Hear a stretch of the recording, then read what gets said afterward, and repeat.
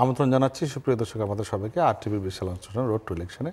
আপনাদের সঙ্গে আমি যথারীতি আছি শ্যামল দত্ত। সম্প্রচার হচ্ছে অনুষ্ঠানটি নেটওয়ার্ক টাটার সৌজন্যে। আজ আমরা আলোচনা করব বিএনপির যে 7 দফা এবং নির্বাচনী জটিলতা, যেটি নিয়ে আমরা আলোচনা করছি গত কয়েকদিন ধরে। আজকে আমাদের সঙ্গে আলোচনার জন্য আছেন 4 জন অতিথি, স্টুডিও এবং স্টুডিওর বাইরে, এবং এর বাইরেও আরও তরুণরা আছেন যথারীতি যেভাবে থাকেন আমাদের এখানে। প্রথমে আমি পরিচয় করতে, আমার ডান দিকে আছেন বিদ্যুৎ জ্বালানি এবং খনিজ সম্পদ মন্ত্রণালয় সংক্রান্ত সংসদীয় কমিটির সভাপতি মোহাম্মদ তাজুল ইসলাম এমপি। তারপরেই আছেন জাতীয় পার্টির প্রেসিডেন্ট সদস্য ফখরুল ইমাম এমপি, এবং আমার বাঁ দিকে আছেন বাসদের সাধারণ সম্পাদক কমরেড খালেকুজ্জামান, এবং বিএনপির যুগ্ম মহাসচিব রুহুল কবির রিজভি। তিনি আমাদের সাথে যুক্ত হচ্ছেন আমাদের সঙ্গে। তাকেও স্বাগত জানাচ্ছি। জানা রুহুল কবির রিজভি, আপনাকেও স্বাগত জানাচ্ছি আমাদের এই আলোচনা অনুষ্ঠানে যোগ দেওয়ার জন্য। এছাড়াও অন্য একটি স্টুডিওতে যেরকম থাকেন আমাদের এখানে 4 জন তরুণ আছেন, 2 জন তরুণ ছাত্র, 2 জন তরুণ শিক্ষার্থী এবং 2 জন তরুণ সাংবাদিক।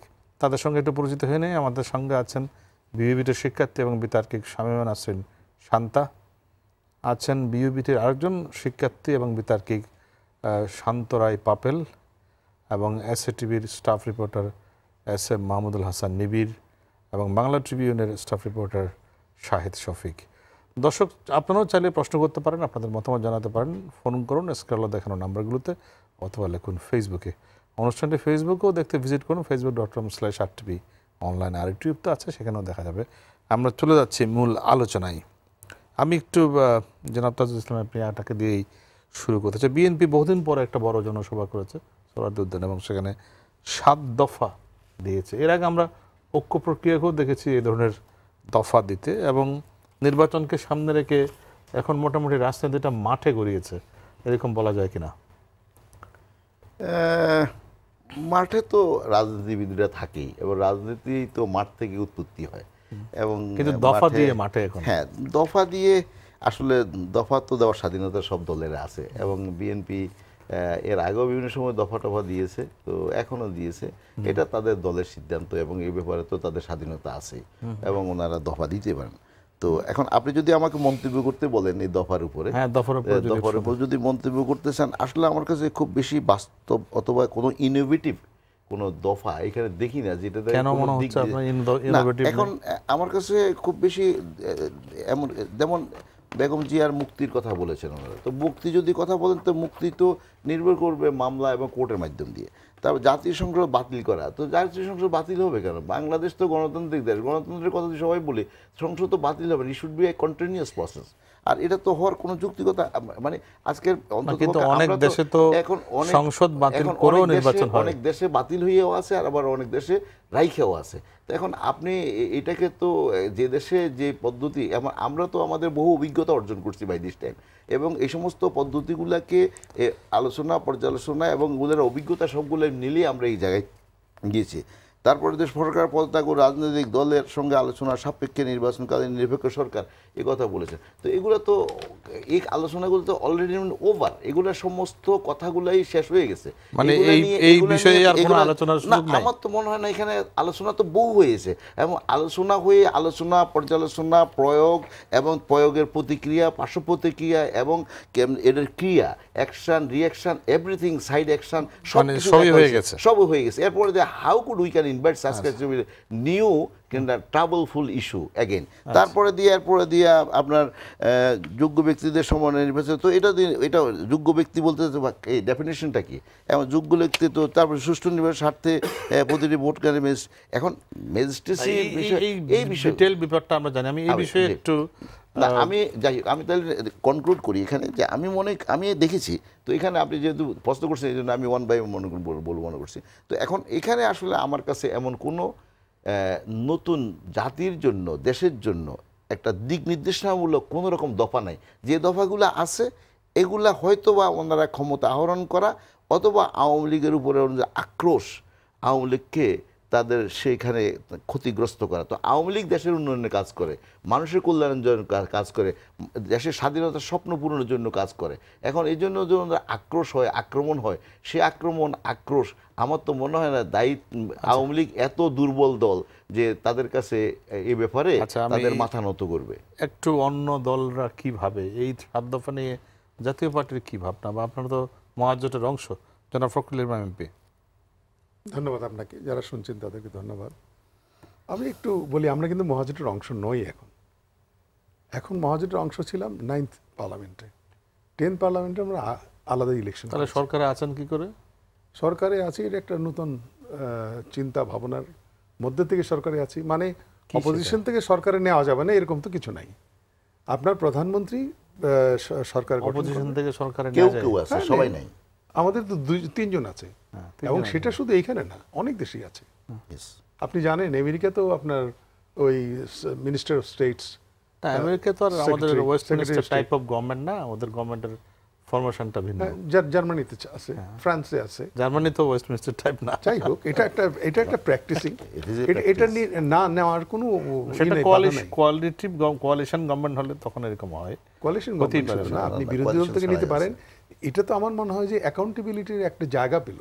কারণ যে 2-3 জন মন্ত্রী আছে তারা কিন্তু 70-এর অধীনে নাই যে আমি ভোট দিলে আমার এমপিশিপ চলে যাবে না। ইটস এ বিউটিফুল এক্সাম্পল, আপনি একটু ভেবে দেখতে পারেন। কারণ ওইখানে একটা, আচ্ছা ঠিক আছে, সেই বিতর্কটা পরে করব। আজকে আপনার এই 7 দফা নিয়ে যদি আপনি। হ্যাঁ, 7 দফা। এখন ব্যাপার হলো যে কিছুদিন ধরে লক্ষ্য করছি যে বিএনপি এবং আদার্স দল যেগুলো, সেগুলো ঐক্য প্রক্রিয়া গেছে, যুক্ত ফ্রন্ট গেছে। যাওয়ার পরে যুক্ত ফ্রন্ট এবং ঐক্য প্রক্রিয়া 5 দফা দিয়েছে। তো ওরা চিন্তা করছিল যে বিএনপি আর কোনো দফা দেয় নেই, সেই জন্য 22 তারিখে ওনাদের যে একটা ডেলিভারেশন ছিল সেখানে আপনাদের এই দাবিগুলো এক করতে পারে নাই। তো কালকে বিএনপি ওপেনলি দাবি দিয়েছে 7টা। তো আমি দেখেছি 7টার মধ্যে 5টাই মিলে, 2টা মিলে না। 2টার মধ্যে একটা হলো কোন 2টা মিলে না? বেগম খালেদা জিয়ার কেসের ব্যাপারটা, মুক্তি ব্যাপারটা। আরেকটা হলো তারেক রহমান সাহেবের 21শে অগস্টের কেসের ব্যাপার।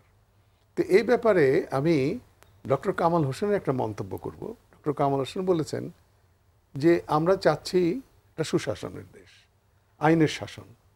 এখন এইটা যদি 54 ধারার মতো কোনো একটা আইনে যদি ধরা হতো তাহলে একটা কথা ছিল। এইখানে তো স্পেসিফিক আইনে ধরা হয়েছে, স্পেসিফিক কেস করা হয়েছে, এবং সেখানে একটা জেল হয়েছে, যাই হয় একটা শাস্তি হয়েছে।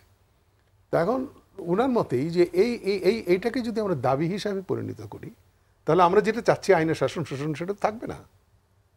এটা তো আইনি প্রক্রিয়া, সেই জন্য ওনারা এই 2টা দাবি, যেটি জনাব তাজুল ইসলাম বলছেন যে এর মধ্যে কোনো বাস্তব মুখিনতা নেই বা ইনোভেটিভ না। আপনার কি মন্তব্য এই 7 দফা সম্পর্কে? 7 দফার মধ্যে কতগুলো দফা আছে, যেমন 5টা দফা দেখেন আপনি। একটা হলো সংসদ ভেঙে দেওয়া, দিল যা না দিল তা, সংসদ ভেঙে দেওয়ার কিন্তু প্রভিশন আছে, কিন্তু অপশন আছে। আপনি ইচ্ছেগুলো দিতেও পারেন, না দিতে। এটা আমার কাছে একটু বড় ব্যাপার। বাকি 2 দফা বা বাকি 5এর ব্যাপারে আপনার তেমন কোনো, আমার তো তেমন কোনো অবজারভেশন নাই। আচ্ছা, আমি এই বিষয়ে একটু জনাব খালেকুজ্জামান, আপনার কি মনে হয় যে অনেকেই অনেক দফা দিয়ে এখন মাঠে নেমেছে ঐক্য প্রক্রিয়া, এবং এর মধ্যে আপনাদেরকে দেখলাম আজকে ছোটখাটো মিশিয়ে অফারও দিয়েছে সরকারের পক্ষ থেকে বাম নেতাদেরকে? আমরা এর আগে যে কথাগুলি বলে এসেছিলাম যে আমরা 2014 সালে একটা নির্বাচন যখন হয় তারপর থেকেই আসলে যে আলোচনাগুলি আসা উচিত ছিল যে একটা নির্বাচন করতে গেলে শুধুমাত্র একটা তারিখ বা কিছু ভোটের বাক্স আর মানুষকে ভোট দেওয়ার জন্য আহ্বান জানানো এটা যথেষ্ট না।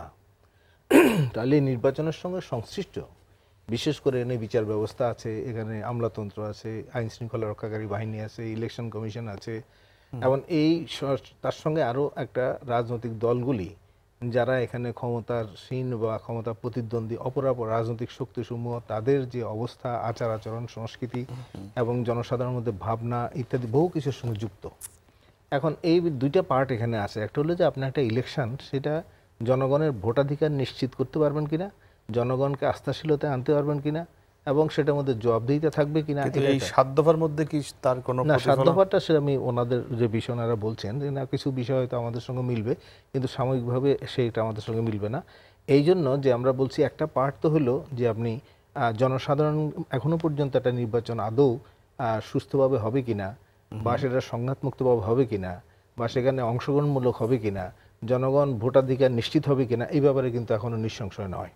ফলে এই অবস্থা যতক্ষণ থাকবে, মূল কথা হলো আমরা কিন্তু হিসাবটা যখন করি, অর্থাৎ কে ক্ষমতায় থাকবো, কে ক্ষমতায় যাব, এইটা নিয়ে আলোচনাটা বেশি হয়।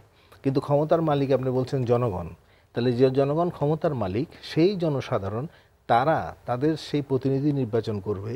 এখন সেই নির্বাচন করতে গিয়ে তারা কতটা সেখানে স্বস্তির সঙ্গে, আস্থার সঙ্গে এবং বাধাহীনভাবে সেই কাজটা করতে পারবে, এটা গুরুত্বপূর্ণ। এখন এই জিনিসটা এখনো তৈরি হয়নি। এই জিনিসগুলো কি এখনো তৈরি হয়নি এই কারণে যে বিগত দিনে যে নির্বাচনগুলি হয়েছে সেটা সেই দৃষ্টান্ত স্থাপন করতে পারেনি। এখন অনেকে বলবেন যে স্থানীয় সরকারের, আসলে স্থানীয় সরকার তো না, স্থানীয় শাসন লিখে রেখেছেন সংবিধানে। এখন সেই জায়গায় যে নির্বাচনগুলি হয় সেই নির্বাচনগুলির মধ্যেও মানুষ যতই দিন যাচ্ছে ততই দেখা যাচ্ছে যে এখানে একটা ইলেকশনের বিরুদ্ধে সিলেকশন হয়ে যাচ্ছে। অর্থাৎ শাসক ক্ষমতা যারা থাকে তারা যে পরিকল্পনা করেন বা তারা যে ইচ্ছা করেন বা তারা যেভাবে পরিচালনা করতে চান তেমনভাবে সংগঠিত হয়ে যাচ্ছে, কিন্তু জনসাধারণের ইচ্ছা, জনসাধারণের যে অধিকার, স্বাধীনতা মার খেয়ে যাচ্ছে। এখন এখানে এসে আজকে যে প্রশ্নটা গুরুত্বপূর্ণ ছিল সেটা হলো যে এখানে আমরা জনসাধারণের মধ্যে আস্থাটা আনতে হবে প্রথম, যে এখন যে সংশয়টা আছে, দ্বিধা আছে, সেটা প্রথম দরকার। এখন সেটি আনবে কে? সেটা কি নির্বাচন কমিশনের কাজ না, নাকি এটা সরকারের কোনো দায়িত্ব আছে? সরকারের দায়িত্বটা একটু বেশি থাকে, কারণ যারা ক্ষমতায় থাকেন তারা অনেক কিছু নির্ধারণ করেন, নীতি নির্ধারণ করেন এবং পরিবেশ রচনার ক্ষেত্রে মুখ্য ভূমিকা পালন করেন। শুধু সরকার না, অপরাবশ্যক বিষয়গুলিও তার সঙ্গে যুক্ত থাকে। এখন যেমন ধরেন যে এই নির্বাচনের মধ্যে দিয়ে যে বিশেষ করে বিচার ব্যবস্থার কথা যদি আমরা বলি, সেটা তো এখন বুঝতেই পারছি আমরা, নিম্ন আদালত সেগুলি আসলে নির্বাহী কর্তৃত্বের অধীনে আছে। এটা বহুদিন থেকে একটা সমস্যা। উচ্চ আদালতে যে দশা, বিশেষ করে সাবেক প্রধান বিচারপতি উনি আবার বাইরে যেসব কথাগুলি বলছেন, সব কিছু মিলে সেটা আরও বেশি অনাস্থার জায়গা তৈরি করে ফেলেছে জাতীয় এবং আন্তর্জাতিকভাবে। আবার এদিকে যে আমলাতন্ত্র যেটা আমরা বলি, এটা গণপ্রজাতন্ত্রী রাষ্ট্রের কর্মচারী হওয়ার কথা, তারা হয়ে আছে সরকারি কর্মচারী অথবা সরকারি দলের কর্মচারী।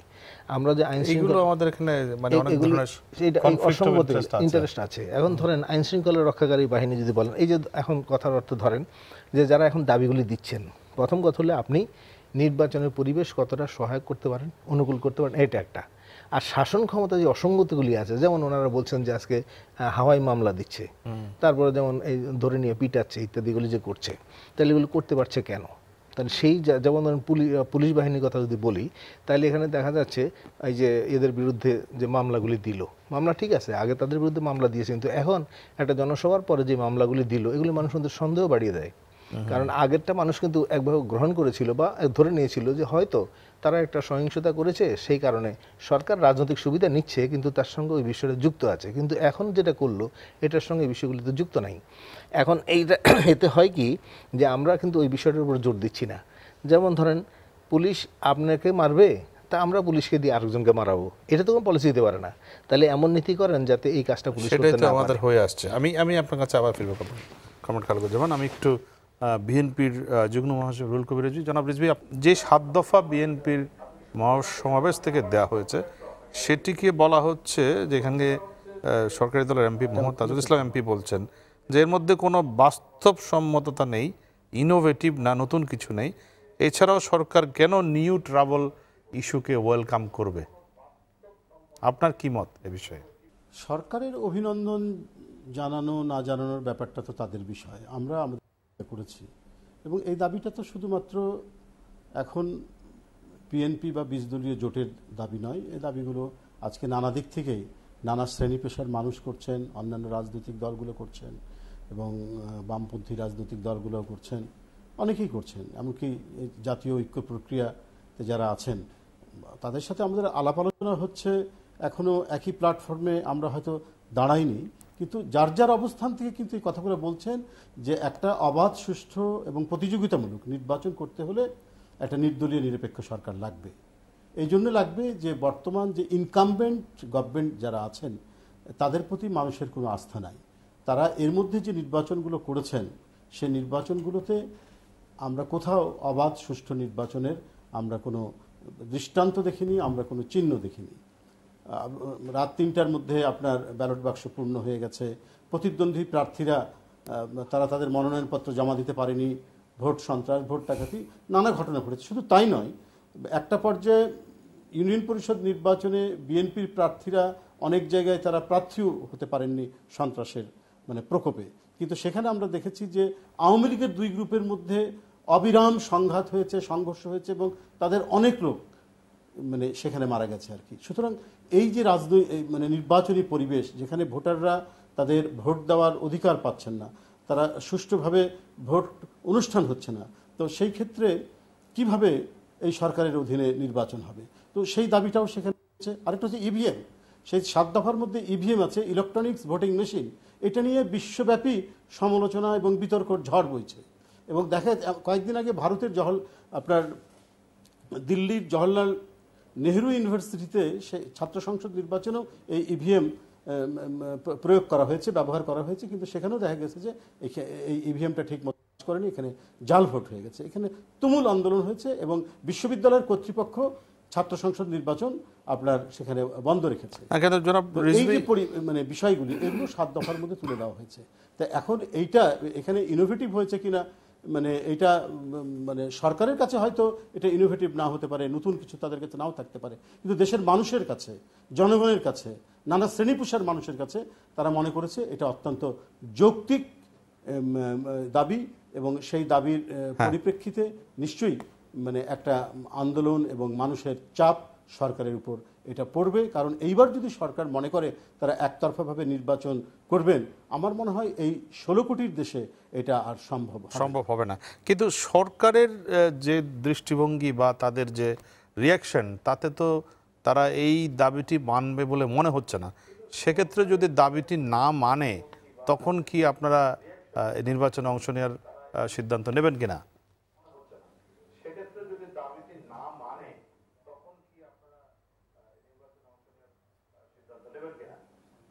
না, সরকার তো এখনো দেখি মানে বিভিন্ন স্থানে, বিভিন্ন জায়গায়, দেশে এবং বিদেশে নিজেকে গণতন্ত্রী বলে দাবি করে। আমরা প্রধানমন্ত্রীর এই যে কদিন আগে ওনার যে মার্কিন যুক্তরাষ্ট্রে যে সফর হলো, সেখানেও তিনি বলার চেষ্টা করেছেন, নির্বাচন নিয়ে বলেছেন যে অংশগ্রহণমূলক নির্বাচন হবে। তাহলে কি এই যে গণতন্ত্রের কথা বলা, অংশগ্রহণমূলক নির্বাচনের কথা বলে, এটা কি মুখোশ, নাকি আন্তর্জাতিক মঞ্চে নিজেকে গণতন্ত্রী পরিচয় দিতে হবে এই জন্যই কথাগুলো বলা? আমরা এই সরকারের যে স্বভাব বৈশিষ্ট্য এবং যে পরিচয় পাচ্ছি, এটা একেবারেই স্বৈরাচারমূলক, প্রচণ্ড স্বৈরতন্ত্র। তো সেখান থেকে তারা যে মানবে না, এটাই হলো মানে এটাই স্বাভাবিক। কিন্তু জনগণের যে প্রবল চাপ এবং জনগণের আন্দোলনের মুখে আপনার এই সরকার বাধ্য হবে। এবং সরকার যদি মনে করে যে তারা একতরফাভাবে সব কিছু করে যাবেন, 2014 সালের 5ই জানুয়ারির পর থেকে যেভাবে করেছেন, সেটি মনে হয় আর সম্ভব হবে না। এবং সরকার যেটা চাচ্ছেন সেটাও জনগণ, অন্যান্য জনগণের পক্ষের রাজনৈতিক শক্তিগুলি সেটা মানবে না। আচ্ছা, সরকার যেটা মানবে না বললেই সেটাই চূড়ান্ত হবে এমন কোনো বিষয় না। এখানকার অধিকাংশ মানুষ যেটা চাইবে সেটাই সবাইকে মানতে হবে এবং সরকারকে সেটাই মানতে হবে। ভোটাররা চান একটা সুষ্ঠু নির্বাচন হোক, একটা স্বচ্ছ নির্বাচন হোক। এইটা যদি সরকার না মানেন, তাহলে তো বুঝতে হবে যে এই সরকার কি চান। এখানে একদলীয় একটি সরকার ব্যবস্থা তিনি ভিন্নভাবে, ভিন্ন কায়দায় তিনি যদি কায়েম করতে চান, এটাও জনগণ মানবে না। কিন্তু জনাব রিজভী, আমি এই পর্যায়ে একটি প্রশ্ন করেই আমরা আপনার কাছ থেকে আবার আসার চেষ্টা করব। আমি একটু জানতে চাচ্ছি যে 14 সালেও কিন্তু আপনারা বলেছিলেন যে এই নির্বাচন মানবেন না এবং নির্বাচন প্রতিহত করা হবে, কিন্তু নির্বাচন তো হয়ে গেল এবং সরকারও প্রায় 5 বছর মেয়াদ পূর্ণ করে ফেললো। সেইভাবে যদি আরেকটি নির্বাচন হয়ে যায়, তখন আপনাদের অবস্থান কি হবে? আপনি বলছেন জনগণ মানবে না, কিন্তু জনগণকে সংগঠিত করে কার্যকর কোনো প্রতিরোধ তো আমরা দেখলাম না রাস্তায়। না, আমি বলেছি, দেখুন, আমি মানে প্রায় আমি বলে থাকি যে প্রখ্যাত রাষ্ট্র দার্শনিক টম পেইনের একটি উক্তি আছে, সেটা হচ্ছে যে টাইরেনি like hell is not easily conquered. তো এই যে ইজিলি যে কনকার্ড করা যায় না, তো তার জন্য কি মানে আমরা আদর্শ, আমাদের সংগ্রাম, আমাদের অঙ্গীকার থেকে বিচ্যুত হয়ে আমরা আত্মসমর্পণ করব? আত্মসমর্পণ করা মানে তো আত্মহত্যার শামিল। আমরা আমাদের সংগ্রাম, আমাদের ন্যায্য সংগ্রাম আমরা অব্যাহত রাখব এবং সেক্ষেত্রে আমার মনে হয় যে একদিন জনগণের বিজয় হবে। আমরা মানুষের পক্ষে আছি, জনগণের পক্ষে আছি, সত্যের পক্ষে আছি, ন্যায়ের পক্ষে আছি এবং এই ন্যায়ের বিজয় হবে। আচ্ছা, আমি আবার আসার চেষ্টা করবো জনাব রুহুল কবির। আমরা একটু অন্য স্টুডিওতে যেতে চাই। আরেকটি স্টুডিওতে আমাদের 4 জন তরুণ বন্ধু আছে।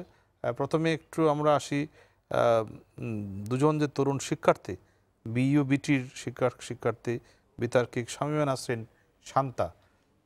আপনারা তরুণরা এই যে বিভিন্ন দফা নিয়ে বিভিন্ন রাজনৈতিক শক্তি নির্বাচনকে সামনে রেখে মাঠে নামছে, এই প্রক্রিয়াগুলোকে আপনারা কিভাবে দেখেন? শান্তা। ধন্যবাদ আপনাকে।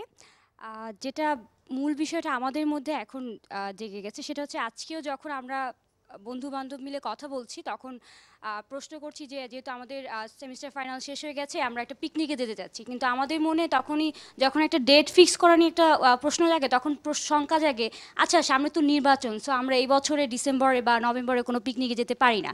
তার মানে হচ্ছে যে আমরা শঙ্কিত, আসলে আমরা নির্বাচনটা কীরকম হবে বা আবারও কোনো এরকম সংঘাত হবে কিনা সেই বিষয়টাতে আমরা এখন শঙ্কা বোধ করছি। এবং আমার মনে হয় এটা শুধুমাত্র আমার না, এবং যদি আশেপাশে তাকাই সবার মধ্যেই এটা একটা শঙ্কা দেখা গেছে যে সামনে যে নির্বাচনটি হচ্ছে সেটা কি আসলে সংঘাতের একটা নির্বাচন হবে নাকি একটি সংলাপের মাধ্যমে একটা সুষ্ঠু নির্বাচন হবে, আমাদের মধ্যে এরকম একটা শঙ্কা রয়ে গেছে। আচ্ছা, ধন্যবাদ শান্তা আপনাকে। আমি আরেকজন শিক্ষার্থী এবং বিতর্কিক শান্ত রায় পাপেল। আপনারা তরুণরা কিভাবে দেখছেন? আমরা নানা রকম দফা, 5 দফা, 7 দফা ইত্যাদি নিয়ে নানা রাজনৈতিক শক্তির জোটবদ্ধ হওয়ার প্রক্রিয়া দেখতে পাচ্ছি। পাপেল। Thank you sir.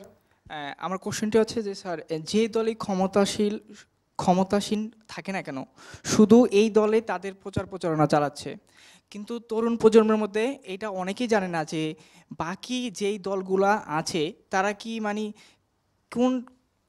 তারা কোন দলের সমর্থক বা কে কারা, তাই প্রচারণার জন্য বাকি দলগুলো কি ধরনের পদক্ষেপ নেবে বলে মনে করে। কিন্তু এখানে তো সব দলই আছে, সবাই যে যার মতো প্রচার চালাচ্ছে। কিন্তু আমি তো কমরেড আমি কোশ্চেনটা রিজভি স্যারের কাছে করছি, আমি কোশ্চেনটা আমার রিজভি স্যারের কাছে ছিল। রিজভি স্যার নিশ্চয়ই শুনছেন, তিনি যখন জবাব দেবেন তখন নিশ্চয়ই শুনবেন আপনি ওইটি। ধন্যবাদ শান্ত আপনাকে। আমি একটু দুজন তরুণ সাংবাদিক যারা মাঠে ঘাটে গিয়ে এই রাজনীতি কভার করেন তারা কি দেখছেন। আমি প্রথমে একটু নিবিড়ের কাছে জানতে চাই, এসএটিভির স্টাফ রিপোর্টার মাহমুদুল হাসান। নিবিড়, যেটি আজকের যে বিষয়টি সেটি আগামী যেহেতু নির্বাচন, বিভিন্ন দলের তারা বিএনপিও এর মধ্যে 7 দফা দিয়েছে, নতুন করে রাজনৈতিক জোট, জাতীয় জোটের কথা বলা হচ্ছে। আসলে মানুষের ভিতরে এইটা নিয়েই দ্বিধাদ্বন্দ্ব রয়েছে। বিএনপি একদিকে যেমন 7 দফা দিয়ে তাদের দাবি আদায়ের চেষ্টা করছে, অন্যদিকে তেমনি কিন্তু সেই সমাবেশ থেকে তারা ঘোষণা দিয়েছে যে মাঠে থাকার জন্য বিভিন্ন যেভাবেই হোক তারা মাঠে দখল করে তারা এই সরকারকে পতন ঘটাতে চায়। তো আমার প্রশ্নটি হলো রুহুল কবির রিজভির কাছে যে এই ধরনের ঘোষণা দিয়ে তারা যে গণতন্ত্রের কথা বলছে তাহলে কি গণতন্ত্র উদ্ধার হবে কিনা? এর আগেও তারা ঘোষণা দিয়েছিল 2014 সালের নির্বাচনের কথা সবারই মনে আছে, নির্বাচন পরবর্তী সময়ের সহিংসতার কথা মনে আছে। সেই ধরনের সহিংসতা আবারও আসবে কিনা সেটি নিয়ে কিন্তু সাধারণ মানুষের ভিতরে একটি প্রশ্ন থেকেই যায়, এবং সেই সঙ্গে তারা একটি আগামীতে ক্ষমতায় আসলে যে ধরনের একটি তারা চিন্তা ভাবনা করেছে যে বিরোধী দলকে সম অধিকার দেবে, তারা কোনো ধরনের হস্তক্ষেপ করবে না, সেই বিষয়টি যদি আমরা যাই সেক্ষেত্রে কিন্তু 2004 সালে যে 21 আগস্টে গ্রেনেড হামলার ঘটনা ঘটেছিল তৎকালীন সময় বিরোধী দলের সমাবেশের উপর, সেই বিষয়গুলো কিন্তু আবারও নতুন করে আসে। তাহলে কি এই 7 দফা কি শুধু 7 দফাই, নাকি একটি নির্বাচন গ্রহণযোগ্য হওয়া বা আগামীতে যত সুষ্ঠু নির্বাচন হয় একটি গণতান্ত্রিক ধারা অব্যাহত থাকে সেই বিষয়গুলো নিশ্চিত হবে কিনা? আচ্ছা, ধন্যবাদ নিবিড় আপনার প্রশ্ন এবং মন্তব্যের জন্য। আরেকজন তরুণ সাংবাদিক আছেন বাংলা ট্রিবিউনের স্টাফ রিপোর্টার শাহেদ শফিক। শাহেদ। জি শ্যামলদা, আপনাকে অনেক ধন্যবাদ। আজকে আমি আসলে যেটা বলতে চাই সেটা হচ্ছে বিএনপি যে 7 দফা দিয়েছে এটাকে অবশ্যই বর্তমান সংবিধানের দৃষ্টিতে বলতে হবে অসাংবিধানিক, কিন্তু অন্য দৃষ্টিতে যদি আমি বলি আমি অবশ্যই একে বলবো এর অনেক যৌক্তিকতা রয়েছে। অসাংবিধানিক এজন্য বলছি কারণ সংবিধানের যে বিষয়গুলো উল্লেখ আছে এই দাবির সাথে সেগুলো সামঞ্জস্য নয়। কিন্তু জনগণ যদি চায় তাহলে সংবিধান তো পরিবর্তনও সম্ভব। হ্যাঁ, আমার আরেকটা কথা হচ্ছে আমার সরকার দলীয় এমপির কাছে আমার প্রশ্ন, আসলে সংবিধান জনগণের কল্যাণের জন্য কি সংবিধান, নাকি সংবিধানের কল্যাণের জন্য জনগণ? যদি নিশ্চয় তাই না, জনগণের কল্যাণের জন্যই সংবিধান। তো সুতরাং সেই হিসাবে সংবিধানকে বাংলাদেশের যত রাজনৈতিক দল আছে প্রত্যেকটা দলের অংশগ্রহণমূলক এবং প্রত্যেকটা দলের মতামত এবং প্রত্যেকটা নাগরিকের মতামতের ভিত্তিতে গঠন করতে হবে। যদি তাই করা হয় তাহলে বাংলাদেশে আর কখনো নির্বাচন কেন্দ্রিক এই সহিংসতা হবে না। আমরা আসলে গত 5 জানুয়ারি নির্বাচনেও যেরকম আশঙ্কা দেখছি, আজকে 5 বছর পরেও একই রকম সে আশঙ্কা দেখছি। কিন্তু আমরা সাধারণ নাগরিক, গণমাধ্যমের কর্মী এবং রাষ্ট্রের একজন নাগরিক হিসেবে আমরা আসলে সেটা দেখতে চাই না। আমরা চাই এর সঠিক সমাধান হোক। এজন্য অবশ্যই সরকারকেও যেমন এগিয়ে আসতে হবে, প্রত্যেক রাজনৈতিক দলকে এগিয়ে আসতে হবে এবং সবার সেরকম যথেষ্ট ভূমিকা থাকতে হবে। আমরা সংঘাত চাই না, আমরা চাই শান্তি। ধন্যবাদ শাহেদ, ধন্যবাদ আপনাদেরকে, 4 জনকে ধন্যবাদ জানাচ্ছি। নিশ্চয়ই আমরা এখান থেকে শুনবো, আমাদের প্যানেল আছেন এবং আমাদের সাথে সংযুক্ত আছেন যারা, তাদের কাছে শুনবো। প্রথমে একটু জনাব তাজুল ইসলাম এমপি, আপনি জবাব দেওয়ার জন্য উসকুস করছেন? না, আমি না জবাব দেওয়ার এমন কোনো উসকুস করিনি। আমি এখানে ওই রিজভি সাহেবের বক্তব্য থেকে উনি বলেছেন এটা শুধু বিএনপির দাবি না, জনগণের দাবি।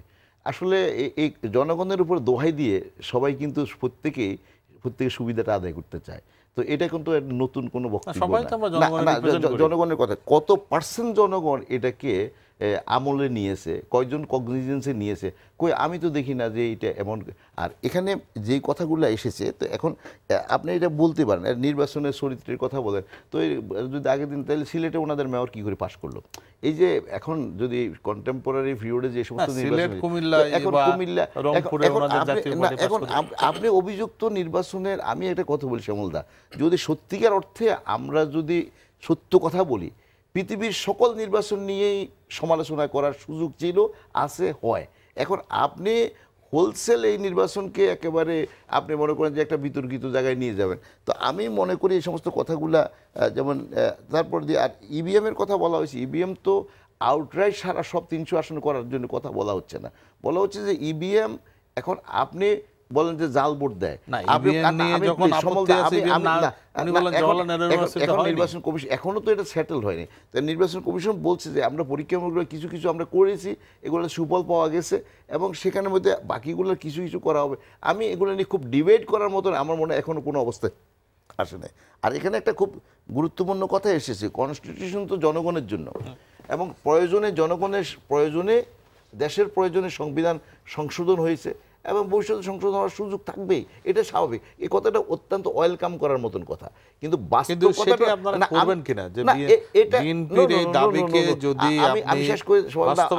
আপনার উত্তরটা পেয়ে যাবেন। বিষয়টা হলো যে সংবিধান আপনি প্রতিদিন তো বদলাতে পারবেন না, আপনি একটা আজকে বদলাবেন, কালকে একটা বদলাবেন। আমরা বিভিন্ন বিষয় পরীক্ষা নিরীক্ষা করে আলোচনা, পর্যালোচনা, প্রয়োগ এবং প্রয়োগের প্রক্রিয়া, ক্রিয়া, আপনার পার্শ্ব প্রতিক্রিয়া, এগুলো সবগুলো দেখে এখন একটা জায়গায় এসেছে। এখন আপনি তো যেই কাজটা আগে করা হওয়ার পরে এটার পার্শ্ব প্রতিক্রিয়া লক্ষ্য করে যখন নাকি তখনই তো বিভিন্ন রাজনৈতিক দল আপত্তি দিয়েছে, যখন এই সংবিধান, উনি আপত্তি কে দিয়েছে না দিয়েছে এটা তো বড় কথা। আপনাকে তো বাস্তবতা রিয়েলাইজ করতে হবে। সেবল দা প্লিজ এই কথাটা আপনি একটু শোনার চেষ্টা করেন। বিষয়টা হলো যে তত্ত্বাবধায়ক সরকারের দাবির ব্যাপারে তো আমরাও একসময় অপটিমিস্টিক ছিলাম, কিন্তু সময়ের ব্যবধানে এই তত্ত্বাবধায়ক সরকারের পদ্ধতিকে অ্যাবিউজ করার পরিপ্রেক্ষিতে অথবা এর সুযোগগুলো নেওয়ার পরিপ্রেক্ষিতে এর মধ্যে এমন ধরনের লুপহোল থেকে গেছে যে কারণে এখানে এরকম আনওয়ান্টেড এক্সটার্নাল কিছু পাওয়ার এর মধ্যে ঢুকে গোটা জাতির ভবিষ্যৎ এবং দেশকে একটা হুমকির জায়গায় নিয়ে গেছে। তো আপনি কি এই দেশটাকে ধ্বংস করতে চান? আমরা কি দেশের মানুষের আশা পূর্ণের জন্য বাংলাদেশ বানিয়েছি? আমরা কি সংবিধান তৈরি করেছি দেশের মানুষের জন্য? মানুষের এই এখন আমরা পরীক্ষা নিরীক্ষার পরে জুডিশিয়ারি সহ সবাই একমত হয়েছে যে না, আসলে আমরা কন্টিনিউশন অফ পার্লামেন্টারি প্রসেসের আর কোনো বিকল্প নাই। বাট এখানে একটা কথা বারবার বিভিন্ন সময় একটা কথা আমরা প্রায় সময় শুনি যে পার্লামেন্টে এমপিরা যখন নাকি ইলেকশন করবেন উনি এমপি হিসেবে যাবেন। এমপি হিসেবে তো আমি কোনো প্রোটোকল পাবো না। আর পার্লামেন্ট তো তখন বেসিভ থাকবে, তখন তো অনেকটা বন্ধ, এখানে তো পার্লামেন্ট সেশন কল করা হবে না এবং পার্লামেন্টারি আমি কোনো ফ্যাসিলিটি সেখানে এনজয় করবো না। I will work, I will compete same as কিনা কয় যে আদার ক্যান্ডিডেট। আচ্ছা, এই বিষয়গুলো নিয়ে আরও বিস্তারিত শুনবো, তবে ছোট্ট একটি বিরতির পর জনাব ফখরুল ইমাম এবং কমরেড খালেকুজ্জামান আপনাদের কাছেও শুনবো। দর্শক, নিটল টাটার সৌজন্যে সম্প্রচারিত রোড টু ইলেকশনের নিচে ছোট্ট একটি বিরতি, কোথাও যাবেন না, আমরা অল্পক্ষণের মধ্যে ফিরছি, আমাদের সঙ্গেই থাকুন।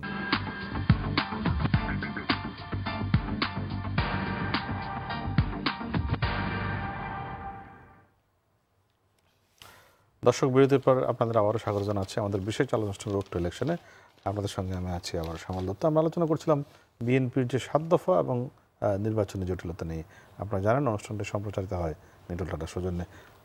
জনাব ফখরুল ইসলাম এমপি, আপনি এই বিষয়টা নিয়ে কী বলছেন, যেটি আমরা মানে পাল্টা প্রতিক্রিয়া শুনছি? ধন্যবাদ আপনাকে।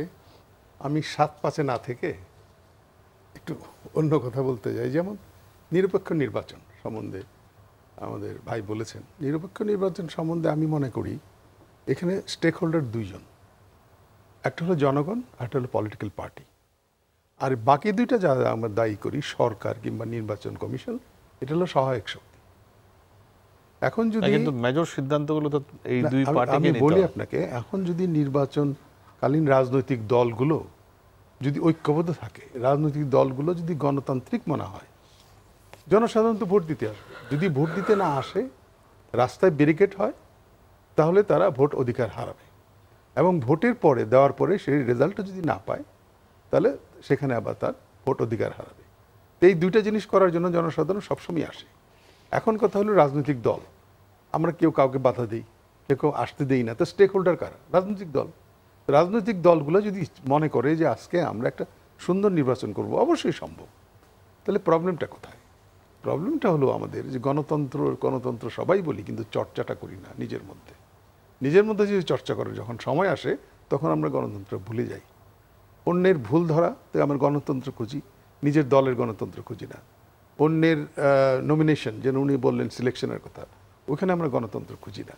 আমি যাকে ইচ্ছা তাকে ভোট দেব, সেই জিনিসটা এখন আর নাই। আমি যখন ভোট দিতে যাই, আমার প্রার্থী খুঁজে পাই না, সে কোথায় হারিয়ে যায়। এখন নির্বাচনটা হচ্ছে প্রতীকী নির্বাচন। আগে নির্বাচন হলে মানুষকে নির্বাচন করতাম, একটা সৎ ব্যক্তিকে নির্বাচন করতাম। এখন তো প্রতীককে করি, ব্যক্তি কোনো বিষয় না। ব্যক্তিটা এখন আমার মনে হয় গৌণ হয়ে গেছে। সুতরাং নিরপেক্ষ নির্বাচনের জন্য এই জিনিসগুলো আপনাকে চিন্তা করতে হবে। শুধু সরকারকে আর নির্বাচন কমিশনকে দোষ দিয়ে কোনো লাভ না। কিন্তু রুহুল কবির জি বলছিলেন যে জনগণ যদি দাবি না মানে, তাহলে জনগণের এই দাবি যদি না মানা হয়, আরেকটা কথা হচ্ছে যে অনেকে সংবিধানের কথা বলছেন, জনগণ নিয়ে ভাই ভালো কথা বলছেন, সবাই আমরা জনগণের উপর নির্ভর করি। কিন্তু জনগণ আমার পক্ষে আছে কি না আছে, তার তো একটা টেস্টিং একটা ফ্যাসিলিটিস আছে, সেটা হলো নির্বাচন। আর কিছু কিছু ফ্যাসিলিটিস বিদেশে আছে, আমাদের এখানে নাই, যেটা হলো জরিপ। ভালো ভালো সংস্থা, আমাদের এখানে জরিপের ওরকম কোনো ব্যবস্থা নাই। আরেকটা হলো যে সংবিধানকে আমরা পরিবর্তন কীভাবে করবো, ইচ্ছামতো তো করা যায় না। আমি যদি 2/3 মেজরিটিতে আপনার সরকার গঠন করি, তাহলেই আমার সক্ষমতা আসবে ওই সংবিধানকে বেসিক জিনিসগুলো চেঞ্জ করার জন্য। আর যদি শুধুমাত্র আইন চেঞ্জ করতে চাই, তাহলে আপনি 51% হলে আপনি যে কোনো আইন, সংবিধানের মধ্যে কতগুলো মূলনীতি আছে যেগুলো আপনি চেঞ্জ করতে পারবেন না, আর কিছু কিছু আছে চেঞ্জ করতে পারবেন, সেটার জন্য আপনার 2/3 মেজরিটি লাগবে, আর কিছু কিছু আছে সিঙ্গেল মেজরিটি লাগবে। এখন সংবিধান তো অনেক দৃষ্টান্ত আছে আমাদের ওই 91-এর ইলেকশনে দৃষ্টান্ত আছে যে সংবিধান চেঞ্জ না করে ইলেকশনটা হইতে পারে। তো সেটার জন্যে আপনার যে ধরনের গণজাগরণ দরকার, যেটার জন্য আমার আস্থা হওয়া দরকার যে আমি সংবিধানের বাইরে যেও যদি কিছু করি, তাহলে জনগণ আমাকে সেটা পরে সমর্থন দিবে। তো সেই জিনিসটা তো এখনো হয় নাই। সুতরাং আমি হঠাৎ করে সংবিধান চেঞ্জ করলে এটা পারবো না। তো কমরেড খালেকুজ্জামান, না আপনার যেটা একটি প্রশ্ন ছিল আপনার কাছে, যে আমাদের অন্যান্য দলগুলোর বিষয়টা কেন আমরা জনগণ জানতে পারি না? খুব ভালো। আমাদের এই তরুণ বন্ধুরা 4 জন, তারা যে কথাটি বলেছেন, প্রথম যিনি বললেন, তিনি বললেন যে এখন শঙ্কার পরিবেশ যে বিদ্যমান, যে উনি ডিসেম্বর-নভেম্বরে তারা পিকনিকে যাবেন, সেটা ভরসা পাচ্ছেন না। তার মানে আমি শুরুতে যে কথা বলছিলাম যে নির্বাচনের পরিবেশ, সেটা যদি একটা শান্তি থাকবে বা মানুষ সেখানে কোনো উৎকণ্ঠা থাকবে না এবং সেটা নিশ্চিতভাবে ভোটাধিকার প্রয়োগ করতে পারবে এবং সংঘর্ষ হবে না, এই ধরনের। এখন এই শিক্ষার্থীরা, তারা উনি যখন বলছেন যে আমরা পিকনিক করতে যাব, সেই ভরসা পাচ্ছি না, তার মানে হলো মানুষের মধ্যে শঙ্কা আছে। তাহলে এই শঙ্কাটা কেন আছে, তার একটা ব্যাকগ্রাউন্ড অতীতে আছে, বর্তমান বাস্তবতা আছে এবং পরম্পরায় কিছু বিষয় আছে। তাহলে সেই বিষয়ে উনি তুলে আনছেন। 2 নম্বর যিনি বলছেন, তিনি এসে বলছেন যে এখানে এই যে আমরা আলোচনাগুলি হচ্ছে নির্বাচনকে সামনে রেখে, এখানে দেখা যাচ্ছে যে ক্ষমতাসীন দলরা বা অন্যরা যে কথাবার্তা বলছেন, তার মধ্যে সেখানে জনগণের বিষয়টা অনুপস্থিত হয়ে যাচ্ছে। অর্থাৎ মতগুলি কি, পথ কি, অর্থাৎ আমরা কি অর্জন করতে চাই, এটা শুধুমাত্র একদল ক্ষমতায় বসবে কি আরেক দল তাকে সরিয়ে দেবে এইটা, নাকি আসলে এই নির্বাচনের মাধ্যমে জনগণের শাসন কায়েম হবে, সুশাসন কায়েম হবে, মানুষের অধিকার প্রতিষ্ঠিত হবে। ফলে এখানে তার যে বক্তব্য, তার কথার এসেন্সটা হলো এই যে এখানে আলোচনার মধ্যে মতের কথাও নাই, পথের কথাও নাই এবং জনগণের বিষয়টাও নাই। মূলত যেটা আসছে সেটা হলো ক্ষমতা কেন্দ্রিক বাদানুবাদ চলছে। 3 নম্বর যিনি বলছেন তার বক্তব্যের মধ্যে আসছে যে ক্ষমতার লড়াইটা, তার বক্তব্যটা কাছাকাছি। তিনি বলছেন যে এটা হলো যে এই নির্বাচনকে কেন্দ্র করে এটা তো হলো যে তারা জনগণের কাছে নিবেদিত হবেন, নিজেরা সংঘাতে লিপ্ত হবেন না। তার মানে তারা জনগণের প্রতিনিধি হবেন, জনগণের কাছে দায়বদ্ধ থাকবেন। তাহলে নিজেরা মারামারি করতে যান কেন? তার মানে হচ্ছে আসলে এখানে জনগণের ক্ষমতায়ন না, এটা হচ্ছে দল, গোষ্ঠী, ব্যক্তির ক্ষমতায়ন। যদি তা না হতো, এখন যারাই সব পলিটিক্যাল পার্টি, উনি খুব ফখরুল ইসলাম সাহেব একটা খুব গুরুত্বপূর্ণ কথা বলছেন। তো এখন সেটা হলো যে আপনি তো যে পার্টিগুলি হোক যারা ইলেকশন করবে তারা যাবে জনগণের কাছে, কারণ দে আর দি মাস্টার্স। তাহলে তাদের অনুমোদন নেবেন, সমর্থন নেবেন, সেটা নিয়ে যাবেন। তাহলে নিজেরা সংঘাত করছেন কেন? সংঘাত করছে এই কারণে যে এখানে আমাদের আসলে জনগণের ক্ষমতায়নের বিষয়টা গুরুত্বপূর্ণ নয়। তারপরে যেটা বলছেন 4 নম্বর যিনি বলছেন, তিনি সংবিধানের প্রশ্ন তুলেছেন, সংবিধান নিয়ে বিতর্ক যেটা, এবং সংবিধান সবাইকে অ্যাকোমোডেট করার জন্য কেন সংবিধানে? এখন সংবিধান আমাদের শুধু ইলেকশন আসলে মাথায় আসে।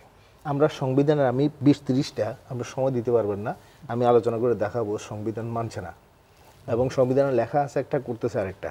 আমাদের শিক্ষা একমুখী শিক্ষার কথা 3 ধারা আছে, প্রাইমারিতে আছে 13, এরকম বহু বিষয়, এরকম বহু বিষয়। এবং আমাদের যে বিশেষ করে অনুপার্জিত ভোগ করা যাবে না এরকম, আমি যদি ধরি 7-2, 13, 15, 17, 18, 20, 22, 25, 26, 28, 32, 33, 35 এরকম করে আমি অন্তত 40টা বলতে পারবো, একটাও মানে না।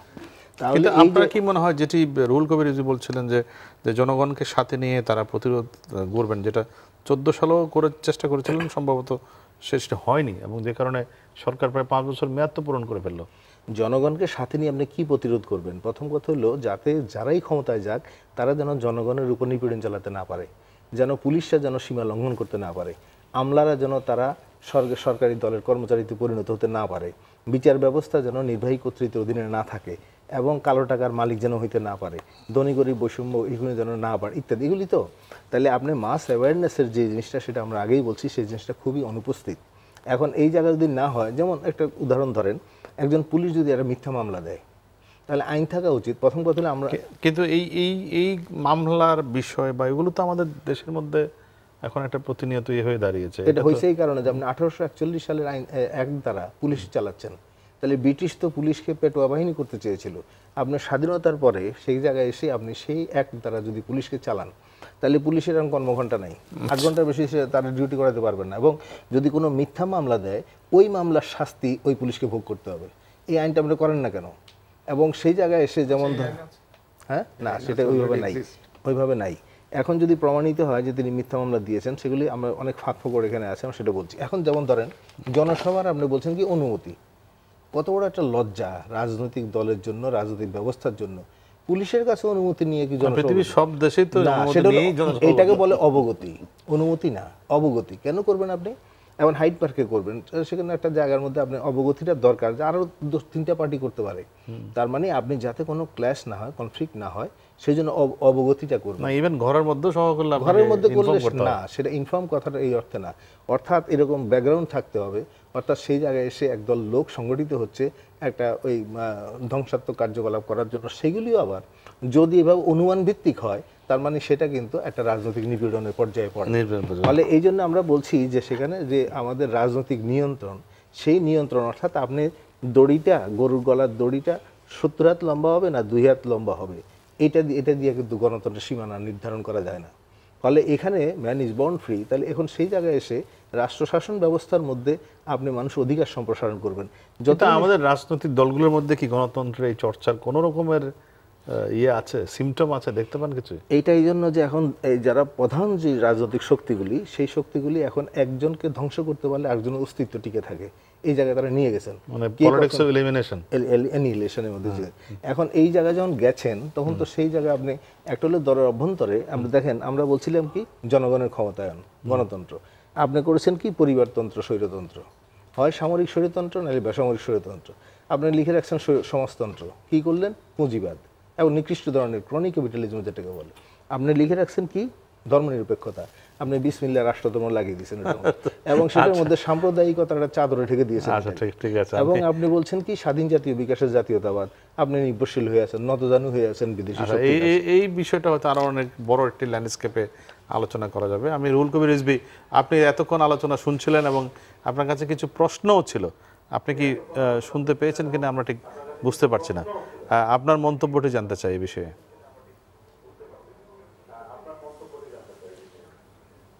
অনেক প্রশ্ন, অনেক আলোচনা শুনলাম আর কি। মানে অভিযোগের ধারাবর্ষণ মানে আমাকে মানে গ্রহণ করতে হলো। মানে অভিযোগের তীর একেবারে বিএনপির দিকে, আমাদের দিকে, আমার দিকেই মানে ধেয়ে এসছে। যাই হোক, এই তীরকে মোকাবেলা তো করতেই হবে। আমি প্রথম থেকে শুরু করি। একটা হলো যে তরুণদের বিষয়ে মানে আমাদের এখানে কিছু আছে কিনা। আমরা কিন্তু মানে এই মুহূর্তে নির্বাচনকে কেন্দ্র করে মানে মানে এই মুহূর্তের আমাদের দাবিগুলো সেটাই উপস্থাপন করা হয়েছে, যে নির্বাচন করতে গেলে এই মুহূর্তে কি কি করা লাগবে সেটা আমরা বলেছি। যে দেশনেত্রী বেগম খালেদা জিয়ার মুক্তি দিতে হবে, নির্দলীয় নিরপেক্ষ সরকার কায়েম করতে হবে, ম্যাজিস্ট্রেসি সহ সেনাবাহিনীকে মোতায়েন করতে হবে, ইভিএম ইত্যাদি ইত্যাদি আমরা কথাগুলো বলেছি। কিন্তু আমাদের যে আরও অবজেক্টিভস সেটা হচ্ছে 12 দফা সেখানে বলা হয়েছে।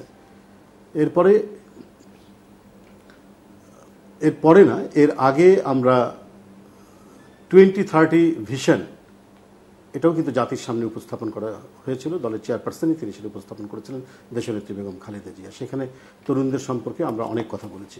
সম্প্রতি 2টি বড় আন্দোলন হয়েছে তরুণদের। একটা হচ্ছে কোটা সংস্কার আন্দোলন, একটা হচ্ছে নিরাপদ সড়ক আন্দোলন। সেখানে আমরা তাদেরকে একেবারে কি বলবো যে সমর্থন জানিয়েছি, আন্তরিকভাবে আমরা তাদেরকে সমর্থন জানিয়েছি। এটা এই মুহূর্তে তরুণদের সবচেয়ে বড় দাবি ছিল এবং সারা বাংলাদেশ উত্তাল হয়ে উঠেছিল এই আন্দোলনে। এবং সেটি নৈতিকভাবে সমর্থন করা, এটা এর মধ্যে দিয়েই প্রমাণিত হয় যে তরুণদের পক্ষে, তরুণদের দাবির পক্ষে এবং তরুণদের যে আকাঙ্ক্ষা, সেটার আকাঙ্ক্ষার পক্ষেই বিএনপি অতীতেও ছিল এবং বর্তমানেও আছে এবং ভবিষ্যতেও থাকবে। সেখান থেকে কোনো ব্যত্যয় হবে না। আরেকটা মানে প্রশ্ন এখানে করা হয়েছে, বিএনপি মাঠে থাকতে চায় মানে আন্দোলনের প্রশ্নে এটা, এবং এটার মধ্যে একটা যে জিনিসটি ইঙ্গিত করা হয়েছে যে সন্ত্রাস বা এই ধরনের কোনো কর্মকাণ্ডের কোনো ইয়ে হয় কিনা, ইঙ্গিতবাহী কিনা এই মাঠে থাকতে চাওয়া। আমি আমার তরুণ বন্ধুর উদ্দেশ্যে আমি সবিনয়ে বলতে চাই যে যুগ যুগ ধরে উপনিবেশবাদ থেকে মুক্ত হওয়ার জন্য, গণতন্ত্রের জন্য মাঠে থাকার যে রাজনীতি, এটা গণতন্ত্রকামী মানুষ, গণতন্ত্র প্রেমী মানুষ তারা করেছেন। এটা হচ্ছে শুধু আমাদের এই উপমহাদেশেরই ইতিহাসের অংশ নয়, এটা বিশ্ব ইতিহাসের অংশ। মার্কিন যুক্তরাষ্ট্রকে স্বাধীনতা পেতে হলে সেখানে মানে রক্ত ঝরেছে। সেটা একদিকে ছিল যেমন আমেরিকান রেভলিউশন এবং আমেরিকার স্বাধীনতা যুদ্ধ, মূলত এটা ছিল যে এক ধরনের গণতান্ত্রিক আন্দোলনই যুদ্ধের রূপ নিয়েছে, যেটা আমাদের 1971 সালে হয়েছে, যে নো ট্যাক্সেশন, নো রিপ্রেজেন্টেশন। আমরা ট্যাক্স দিই অথচ ব্রিটেনের পার্লামেন্টে আমাদের কোনো প্রতিনিধি নেই।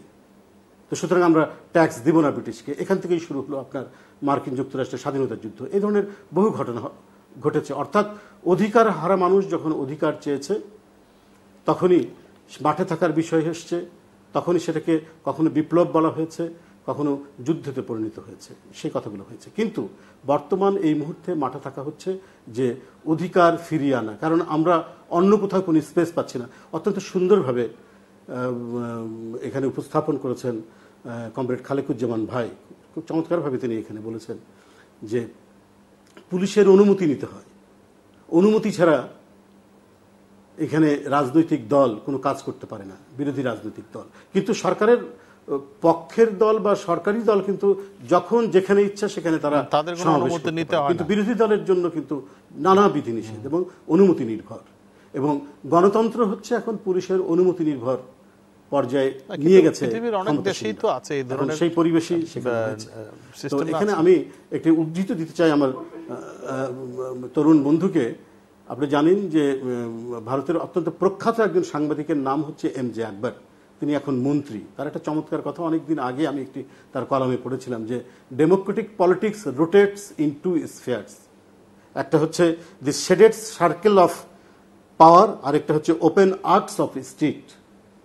এটা যদি গণতান্ত্রিক ধারা যদি বহমান থাকে তাহলে সেই ক্ষেত্রে কখনো রাজনৈতিক দল, গণতান্ত্রিক রাজনৈতিক দল সেখানে তাদের কাছে ক্ষমতার ছায়ার মধ্যেও তারা যেতে পারে, আবার অধিকার আদায়ের জন্য স্ট্রিটেও আসতে হতে পারে। এখন চারিদিক থেকে অধিকার আর মানুষ, বিশেষ করে বিরোধী দলের মানে সভা সমাবেশ থেকে শুরু করে কথা বলার কোনো অধিকার নাই। কি ঘটনা ঘটেছিল আপনার পরশুদিনের জনসভায়? সেখানে কোনো ধরনের সন্ত্রাস বা কোনো ধরনের পুলিশের সাথে কোনো ধাক্কাধাক্কি কোথাও কেউ কি দেখেছে? এই যে এতগুলো গণমাধ্যম, সে গণমাধ্যমে কেউ কি কোনো ছবি দেখিয়েছেন?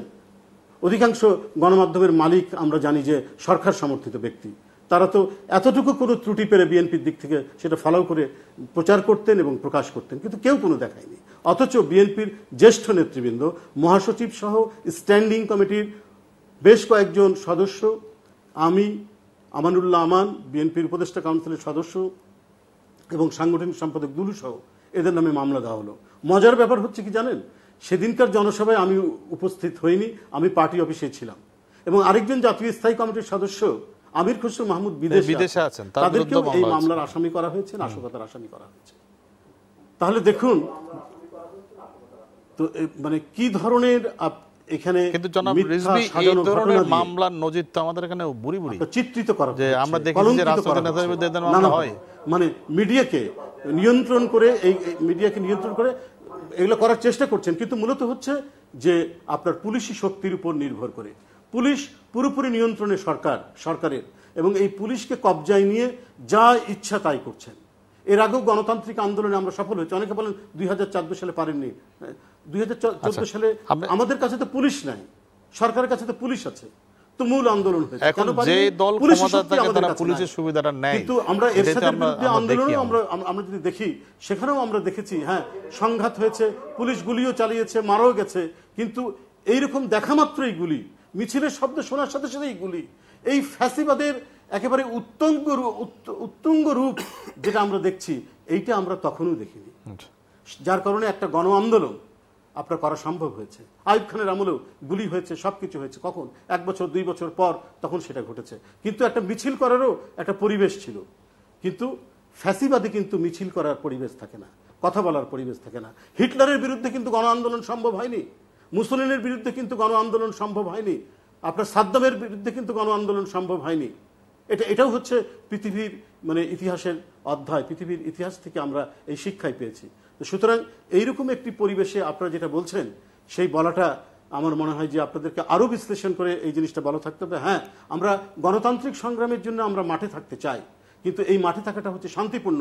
কিন্তু যারা সরকারে আছেন, যাদের পুলিশি শক্তি আছে, যাদের রাষ্ট্র শক্তি আছে, তারা কি বলেছেন সেটা যদি আপনারা বলতেন তো আমি মনে করতাম যে যথার্থ আপনারা এখানে আলোচনা করছেন।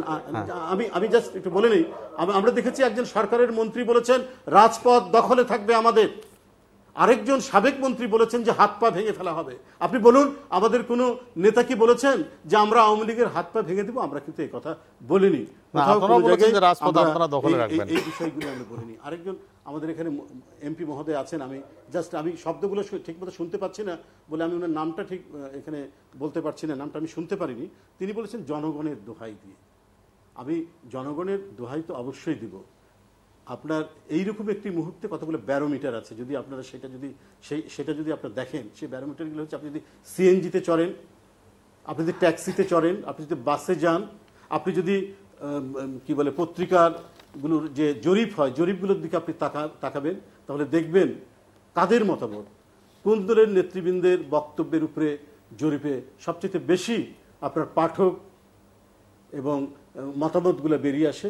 এটা আমি অনুধাবন করার জন্য, এটা আমি পড়ার জন্য আমি অনুরোধ করব এমপি মহোদয় সাহেবকে। ধন্যবাদ জনাব রিজভী, আপনাকে ধন্যবাদ জানাচ্ছি। আবারও যদি সময় থাকে, স্বাভাবিক ব্যাপার, যারা অত্যাচারিত হয়, আমি শ্যামলদা, আমি জাস্ট আর কয়েকটি আমি একটু বলতে চাই যে এটাই পৃথিবীর নিয়ম, যারা অত্যাচারিত হয়, নিপীড়িত হয়, জনগণ তাদের পক্ষেই থাকে।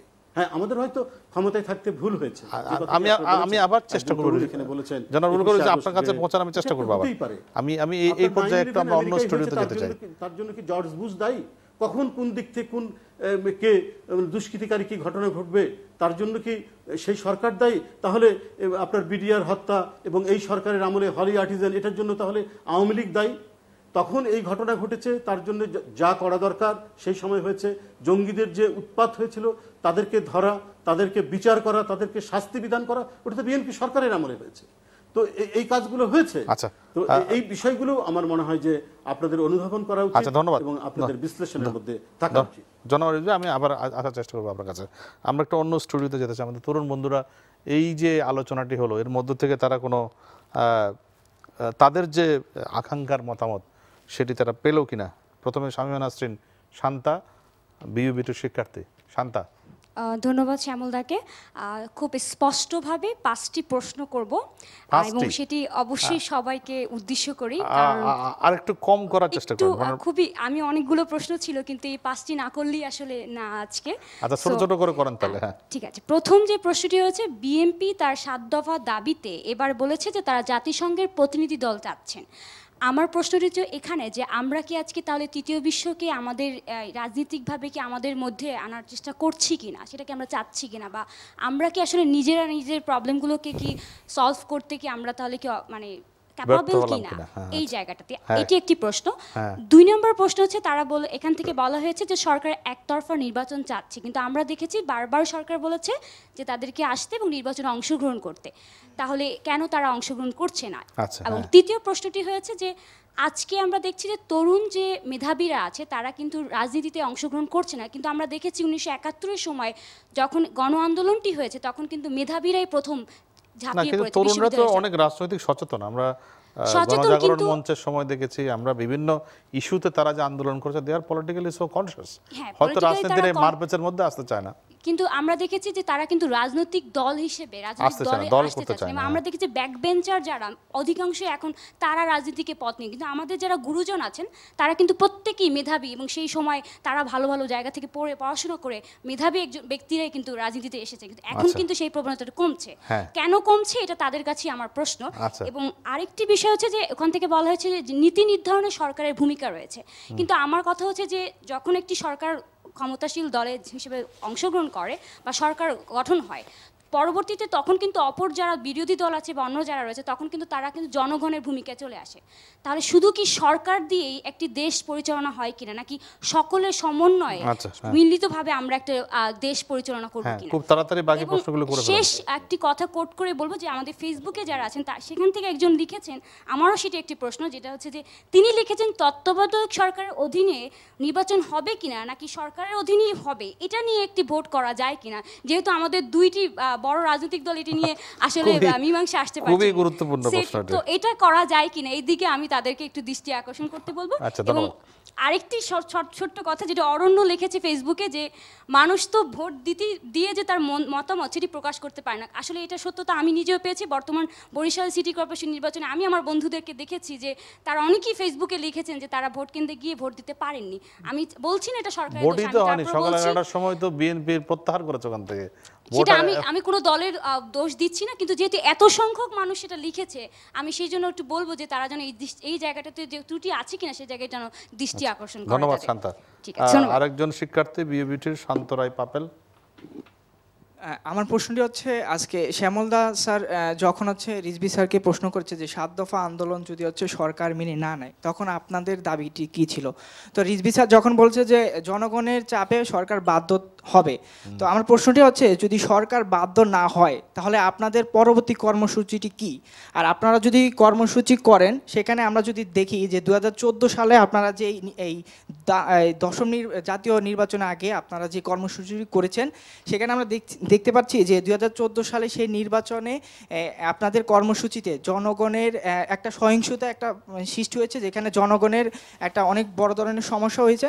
তো আমরা কি সেই ধরনের কোনো কর্মসূচি হবে কিনা? হ্যাঁ, আমার প্রশ্ন হচ্ছে যদি 2018 সালে কি এরকম কর্মসূচি আপনারা যদি করেন তাহলে কি এরকম সহিংসতার সৃষ্টি হবে কিনা, জনগণ কি এরকম সমস্যার মুখোমুখি হবে কিনা? আচ্ছা, ধন্যবাদ পাপেল আপনাকে। এরপর তরুণ সাংবাদিকদের কাছে একটু আসি।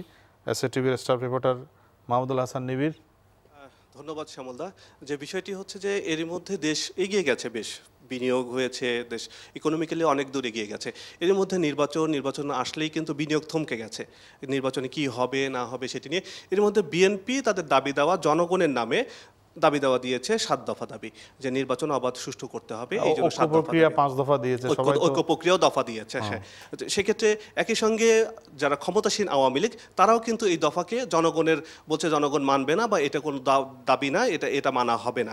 তো নিজেদের কথাগুলো, সবগুলো যে রাজনৈতিক দল আছে তারা নিজেদের কথা বরাবরই নিজেদের কথাগুলো জনগণের উপরে চাপিয়ে দিচ্ছে, এবং তারা এটিকে গণতন্ত্রের একটু ব্যাখ্যা দিয়ে যাচ্ছে, গণতন্ত্রের উপরে চাপিয়ে দিয়ে এই ধরনের করছে। সেক্ষেত্রে যে নির্বাচন অবাধ সুষ্ঠু নিরপেক্ষ হবে এবং গ্রহণযোগ্য হবে, সেজন্য একটি দফা বারবার বিভিন্ন রাজনৈতিক দলগুলো দফা দিচ্ছে। আসলে কি দফাগুলো দিয়েই কি আসলে ক্ষান্ত, নাকি আসলেই কোনো সমস্যার সমাধান হবে এবং সেই সমাধানের মধ্য দিয়েই অবাধ সুষ্ঠু নিরপেক্ষ নির্বাচন হবে এবং বাংলাদেশ যে ধারায় এগিয়ে যাচ্ছে সেই ধারাটা অব্যাহত থাকবে? সেই প্রশ্নটি আসলে যারা আজকে বিজ্ঞ আলোচক সবার কাছে রাখছি। ধন্যবাদ নিবিড়। Bangla ট্রিবিউনের staff reporter Shahed Shafiq. ধন্যবাদ শ্যামলদা। আমার আজকে আপনাদের 4 জন অতিথির কাছে আমার 4টা প্রশ্ন রয়েছে। আমি যদি এক এক করে বলি, সেটা হচ্ছে জাতীয় পার্টির সম্মানিত এমপি মহোদয়ের কাছে আমার প্রশ্ন। উনি বলেছেন ওনারা এখন মহাজোটের অংশ নয়। আসলে ওনারা কি মহাজোট ছেড়ে দিয়েছেন বা কোনো আনুষ্ঠানিক ঘোষণা দিয়েছেন? উনি আরেকটা কথা বলেছেন, বর্তমানে দেশে নির্বাচন হয় প্রতীকী নির্বাচন। গণতান্ত্রিক দেশে প্রতীকী নির্বাচনের কোনো ব্যবস্থা আছে কিনা, বা আমরা কি এই যে প্রতীকী নির্বাচন হচ্ছে সেটার দিকে কি এগিয়ে যাব কিনা বা এগিয়ে যাচ্ছে কিনা? আচ্ছা, আর সরকার দলের মাননীয় এমপি তাজুল ইসলাম সাহেবের কাছে আমার প্রশ্ন, সেটা হচ্ছে বর্তমানে যে আপনাদের 2 দলের মধ্যে যে মুখোমুখি অবস্থান বা যে রাজনৈতিক সংকট, আগামীতেও এই সংকট অব্যাহত থাকবে কিনা, বা বিরোধী দলের প্রধান রাজনৈতিক দল বিএনপির সাথে কোনো আলোচনা না করে আবার 2014 সালের 5 জানুয়ারির মতো নির্বাচনের আয়োজন হচ্ছে কিনা, বা এরকম কোনো কিছু হবে কিনা? আর আমার আরেকটা প্রশ্ন ওনার কাছে, সেটা হচ্ছে আপনারা এখন ক্ষমতাসীন দল, বর্তমান প্রধানমন্ত্রী মাননীয় প্রধানমন্ত্রী শেখ হাসিনার অধীনেই এবারের নির্বাচন হতে যাচ্ছে বা সরকার আয়োজন করার জন্য বলছে, কিন্তু কখনো যদি বিএনপি ক্ষমতায় যায় বা তখন যদি বিএনপির প্রধান বেগম খালেদা জিয়া যদি সরকার প্রধান হয়, আপনারা তার অধীনে কোনো নির্বাচনে যাবেন কিনা বা সেই প্রতিশ্রুতি দিবেন কিনা?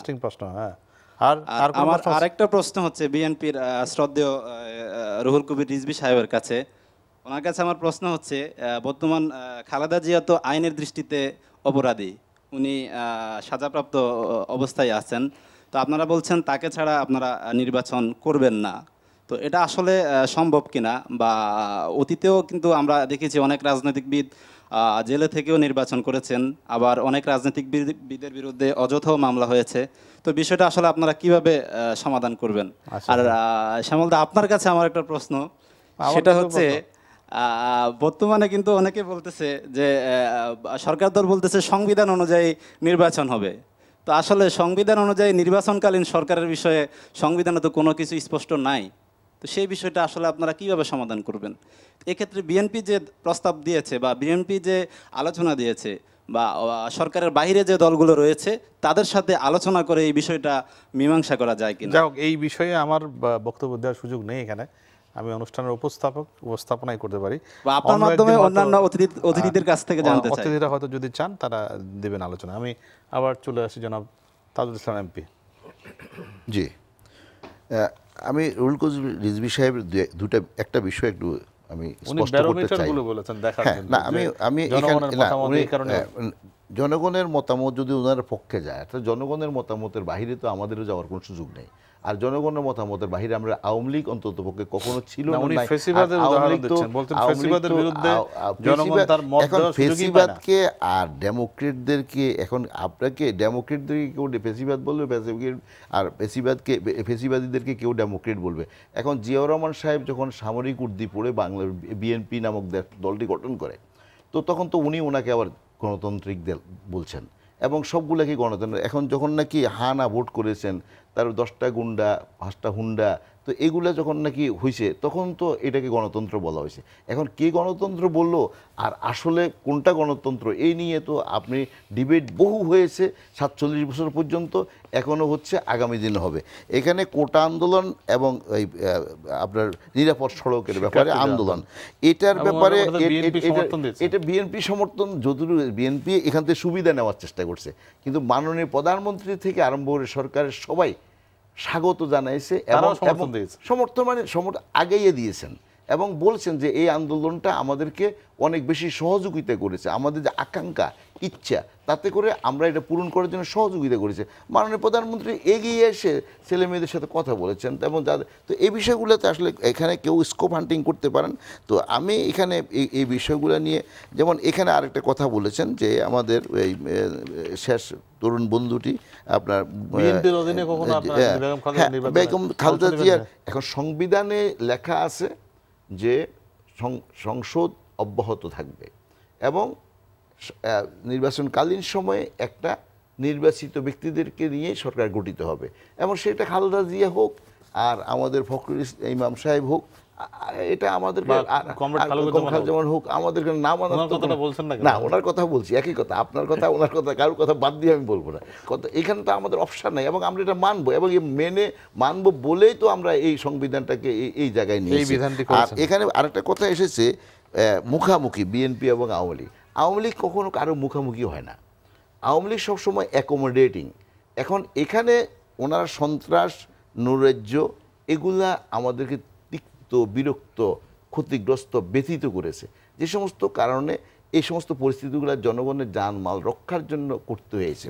আর এরপরে দিয়ে আপনি যে নির্বাচনকালীন সন্ত্রাস, এখন নির্বাচনকালীন সন্ত্রাস, এখন আমি মনে করি না বিএনপি আপনার আত্মহত্যা করার মতন একটা অবস্থায় এসেছে। একটি মানুষ যখন ব্যক্তিগতভাবে কোনো রকম না, সেটাই আর কি, আমি একই কথা বলি যে বিএনপি একটা দল বাংলাদেশে যে কোনোভাবে হোক গড়ে উঠে আজকে একটা অবস্থায় এসেছে, স্বাভাবিকভাবে এই দলটিও এদেশের মানুষের একটা সম্পদ হিসাবে বিবেচনা করবে। তবে এই দলটি টিকে থাকুক, এই প্রত্যাশাটা সকল দেশপ্রেমিক মানুষের থাকবে, এটা আমিও ব্যক্তিগতভাবে তার সাথে একমত। তো এখানে বিষয়টা হলো কি, বিএনপি গত নির্বাচনে, জাতীয় নির্বাচনে অংশগ্রহণ না করে ওনারা যে পদ্ধতিটা অনুসরণ করেছেন এবং যে জবরদস্তি এবং ধ্বংসাত্মক, হিংসাত্মক, হত্যা এবং রাহাজানির মাধ্যমে ক্ষমতা দখল করার যে একটা আকাঙ্ক্ষা ওনাদের মধ্যে, পরিকল্পনা যেটা ছিল, যেটা সফল হয়নি, এবং সেটা করতে গিয়ে ওনারা মারাত্মকভাবে ক্ষতিগ্রস্ত হয়েছেন, দেশকে ক্ষতিগ্রস্ত করেছেন এবং আওয়ামী লীগের উপর তারপরও আবার অপবাদ দিয়েছেন যে আওয়ামী লীগ একতরফা নির্বাচন করেছেন এবং এই অপবাদটা দিয়েছে। এই অপবাদটা আওয়ামী লীগ নিতে চায় না, আওয়ামী লীগ সবসময় ওয়েলকাম করেছে। গত নির্বাচনে এই কথাটা, গত নির্বাচনের পূর্বে মাননীয় প্রধানমন্ত্রী বেগম জিয়াকে টেলিফোন করে ইনভাইট করেছেন, তো সেখানে তো এই কথাগুলিকে আমরা ভুলে গেছি। তো এখন ঘটনাটা হলো যে আওয়ামী লীগ সবসময় চায় যে আপনার একটা কালেকটিভ নির্বাচন হোক, একটা পার্টিসিপেটরি নির্বাচন হোক, এবং সেখানের মধ্যে ওনারা নির্বাচন করেন নাই। এখন আমি কেন আত্মহত্যার কথা বলছি, মানুষ যখন নাকি অনেক বেশি ভুল করে তখন হয়তো আত্মহত্যা করে যারা দুর্বল চিত্তের। আমি মনে করি না বিএনপি এত দুর্বল চিত্তের যে আত্মহত্যা, এবারে নির্বাচনে অংশগ্রহণ না করার মানে হবে যে তাদের জন্য আত্মহত্যা। It is my personal perception. তো সেই দৃষ্টিতে আমি মনে করি যে বিএনপি এবারে যদি নির্বাচনে অংশ না করে এটা তাদের জন্য খুবই ভয়ঙ্কর ভুল হবে এবং এটা আমি ব্যক্তিগতভাবে সমর্থন করি না। আর এখানে আমার অনেকগুলো যে আমাদের এখানে বেশ কয়েকজন তরুণ বন্ধুরা বেশ কিছু ভালো ভালো প্রশ্ন করেছে। তো সেখানে আমি মনে করি যে আমাদের আগামী প্রজন্মকে নিয়ে আওয়ামী লীগ স্বপ্ন দেখে, এবং স্বপ্নটা না, আওয়ামী লীগ গত নির্বাচন 2008 সালের নির্বাচনের আগেই নির্বাচনী ইশতেহার ঘোষণা করেছেন। ক্ষমতায় আসার পর যে লং টার্ম পার্সপেক্টিভ প্রোগ্রাম দিয়েছে আমাদের উন্নত বাংলাদেশ। আজকের আওয়ামী লীগ না, বিএনপি প্রোগ্রাম দেওয়া, বিএনপি যখন ক্ষমতা ছিল তখন সে প্রোগ্রাম তাদের ছিল না, আর থাকলেও সেটা বাস্তবায়নের চিত্র আমরা দেখেছি। নো বিদ্যুৎ উৎপাদন, খাদ্য ঘাটতি সৃষ্টি করা, যোগাযোগ ব্যবস্থাকে শেষ করে দেওয়া, তারপরে দিয়ে দেশের ল অ্যান্ড অর্ডার ডিটোরেট করা এবং সন্ত্রাসী এবং জঙ্গি রাষ্ট্র হিসেবে দেশকে প্রতিষ্ঠিত করা, এই সমস্ত চিত্র তো আপনি ভুলে যান না। আমি ভুলে যে আমি একটু শেষ করি, তো এগুলো আমরা ভুলে যাইনি। তো এখন আমাদের কর্মসূচি ছিল যে আমরা বিদ্যুৎ উৎপাদন করব, খাদ্য ঘাটতি পূরণ করব, যোগাযোগ ব্যবস্থার উন্নতি করব, শিক্ষা ব্যবস্থার উন্নতি করব, ডিজিটাল বাংলাদেশ করব এবং এর সুফল মানুষের কাছে পৌঁছায় দিব। এবং আওয়ামী লীগ এটা সবগুলো করেছে। এবং আজকে আমি একটা মিনিটে শেষ করব, এরপরে দিয়ে আপনার আজকে চলমান যে সমস্ত প্রকল্প আছে, মেগা প্রকল্প, যেখানে একসময় দেশে 1100 মেগাওয়াট বিদ্যুৎ উৎপাদন হতো, আজকে এক একটা বিদ্যুৎ কেন্দ্র হচ্ছে প্রায় 1200-1300 মেগাওয়াট করে। এরকম অসংখ্য বিদ্যুৎ কেন্দ্র হবে, ইকোনমিক জোন হবে, এবং আমাদের তরুণ আগামী দিনের প্রজন্মের কর্মসংস্থানের ব্যাপক ব্যবস্থা হবে, প্রচুর অর্থনৈতিক উন্নয়ন হবে। এবং আমি প্রেডিক্ট করি আজকে এখানে বসে, শ্যামলদা আপনাকে বলি, এই দেশে এই যে আজকে যদি বলি আমি বিএনপির ওই কথাগুলোতে না যাই, ওনারা গার্মেন্টস শ্রমিকদের 1600 টাকা বেতন দিছে, আর আজকে শেখ হাসিনার নেতৃত্বের সরকারে 5300 টাকা এখন 8000 টাকা করেছেন। এবং আমি প্রেডিক্ট করে যাই আজকে এখানে যে এটা এই আওয়ামী লীগ সরকার যদি আল্লাহ যদি ক্ষমতা থাকে, তাই গার্মেন্টস শ্রমিকদের এন্ট্রি লেভেল প্রায় 15-20 হাজার টাকা বেতন হবে। এবং বাংলাদেশে জীবনযাত্রার মানের ব্যয় বেড়ে যাবে, সঙ্গত কারণে বাড়বে, কিন্তু বাড়লেও সেখানে আপনার জন্য এই যে আপনার ইনকাম বাড়ার কারণে আপনার দ্রব্যমূল্য কিছু বাড়লো, ইনফ্লেশন কিছু হলো, কিন্তু সেটা আপনার জন্য অনেক অ্যাকোমোডেটিং এবং আপনাদের কনজিউনাল হয়েছে। তো আমি মনে করি যে তরুণ প্রজন্মের জন্য আওয়ামী লীগের কর্মসূচি দৃশ্যমান এবং এগিয়ে যাওয়াটা আজকে কোনো অলিক গল্প নয়, এবং বাস্তবতা। যে বঙ্গবন্ধু স্যাটেলাইট স্টেশন স্থাপনের মাধ্যমে এটা আজকে সবাই না, আমি এটা স্মরণ করাই দিচ্ছি আপনাকে। আমি পেছন থেকে আরম্ভ করি, খুব বেশি পেছনে যায় না। না না না, এই আলোচনার যেমন উনি বলেছেন মেগা প্রকল্প, আমরা ওটা বলি মেগা প্রকল্প, কিন্তু মেগা প্রকল্পের যে সবচেয়ে আরেকটা খারাপ অবস্থা মেগা দুর্নীতি। আমরা সংসদে শুনেছি, আমরা বলেছি পুকুর চুরি হচ্ছে, সংসদে আছেন তো এগুলো প্রতিবাদ করবেন অবশ্যই, সেটার তো থেকে তো বলছি, প্রতিবাদ তো করেছি। আমরা বলছি পুকুর চুরি হয়েছে, অর্থমন্ত্রী বলেছেন সাগর চুরি হয়েছে, পুকুর না সাগর চুরি হয়েছে। তো এইসব কথাবার্তা তো হচ্ছে সংসদে, আমরা উন্নয়ন লক্ষ্য করছি, তার মানে এই নয় যে উন্নয়ন মানে সুষ্ঠু গতিতে। যেমন ধরেন এই আপনার 1 কিলোমিটার ফ্লাইওভার করতে বিভিন্ন দেশে বিভিন্ন রেট, পাশের দেশে ধরি 80 কোটি টাকা, আমাদের এখানে 316 কোটি টাকা। তো উন্নয়ন তো হচ্ছে, উন্নয়ন যে মেগা প্রকল্প, দুর্নীতিও হচ্ছে। হ্যাঁ, আমি বলছি যে এই দুর্নীতিগুলো যদি বন্ধ করা যায়, তো এই উন্নয়নগুলো আরো সফলতা লাভ করবে। আচ্ছা, আমাদের একজন তরুণরা বলেছেন, তার মধ্যে একজন বলেছেন যে মেধাবী ছাত্ররা আসতেছে না কেন। এটা তো আমার মনে হয় কি, আজকাল ডিজিটাল যুগে যারা মেধাবী তারা খুব সেলফ সেন্টার্ড, তারা রাজনীতি করার জন্য সমাজনীতিটা লাগে, সমাজের কাজ করার জন্য মানসিকতাটা লাগে। আমরা আমাদের ছেলেপেলে দেখেছি সারাদিন তারা ওই নিজেকে নিয়ে ব্যস্ত থাকে, নিজের ক্যারিয়ার নিয়ে ব্যস্ত থাকে, মানে অন্য কিছু দেওয়া বা তার অন্য কিছুকে দান করার এটার অভ্যাসটা তাতে কমে গেছে। না, কিন্তু আপনি কি শুধু কি তাই বলবেন? আমরা তো সম্প্রতি মেধাবী ছাত্ররা রাস্তায় নেমে পুলিশের সাথে পিটাপিটিও করেছে এই যে ছাত্রদের দাবি নিয়ে। না না, এটা তো ডিজিটাল হয়ে না, এটা তো কিন্তু ডিজিটাল যুগেরই হচ্ছে। এখন হচ্ছে কি, ফেসবুকের মাধ্যমে আপনি যদি কোনো একটা ইস্যুকে প্রতিষ্ঠিত করতে পারেন, এবং সেই ফেসবুকের মাধ্যমেই 1 ঘন্টায় আপনি 1 লক্ষ লোক জোগাড় করতে পারেন। হয়েছে তো, আমরা তাই কিন্তু সেটার সঙ্গে আর দল করা, শিক্ষার্থীদের আন্দোলনের সময় বিশ্ববিদ্যালয়ের ছাত্ররা কি নামে নাই, নেমেছে, সেটার সঙ্গে দল করা কিন্তু আলাদা। ওই এক পর্যায়ে তারা নেমেছে, তাদের দলের যে ইদানিংকার অবস্থা, দলের যে কনসেপ্ট, সেখানে তারা যেতে চায়, দলের মধ্যে জায়গায় পায় না। এটা কিন্তু সেলফ সেন্টার্ডনেসটা আমি বলবো। পরিবর্তন হচ্ছে।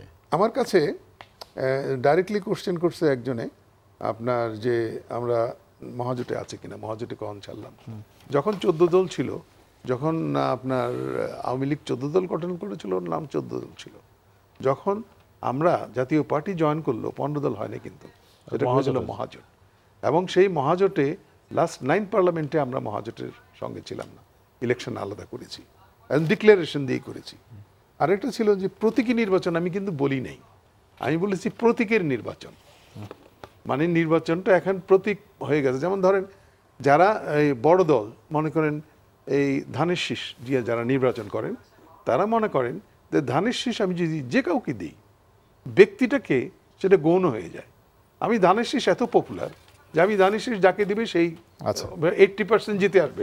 নমিনেশনটা এখন 80% কাজ করে, আর 20% কাজ করে আপনার ওই ব্যক্তিত্ব। সেই জন্য আমি বলছি প্রতীকের নির্বাচনটা এখানে হয়েছে, প্রতীকের নির্বাচন। হ্যাঁ, সেটা একটু আমি শেষ করিনি আর একটু। আর যেটা বললেন আরেকজনে, নোট মনে হয় শেষ আপনার, আর নেই না বলার মতো? নোট শেষ না, আমি নোটটা ভুলে গেছি। আরে আবার ঘুরে আসবেন। আচ্ছা, আবার আচ্ছা, এরপরে ঠিক আছে, এরপর ঠিক আসতে তোমরা একটু যদি বলেন কমেন্ট খালেকুজ্জামান, আপনার কি রেসপন্স? বিষয় তো এসে গেছে, আবারও ওই যে বিষয় অনেক আসলে সময় কিন্তু খুব কমে যাচ্ছে আমাদের। এইটা তো মুশকিল দ্রুত ফেলে আমরা- দিলেন বলুন আপনি, আমাদের। বলুন, অসুবিধা নেই। প্রথম যে যতটুকু প্রশ্নকর্তা বলা সে যায়। আবার বলছে ওই যে জাতিসংঘের কথা বললো, আসলে আমরা ওই যে আমেরিকার ইলেকশনে আমরা যাওয়ার কথাটা বলতে পারি, কারণ এর আগে বুশের ইলেকশন কিন্তু ফেডারেল কোর্ট দিয়ে ঠিক হয়েছিল।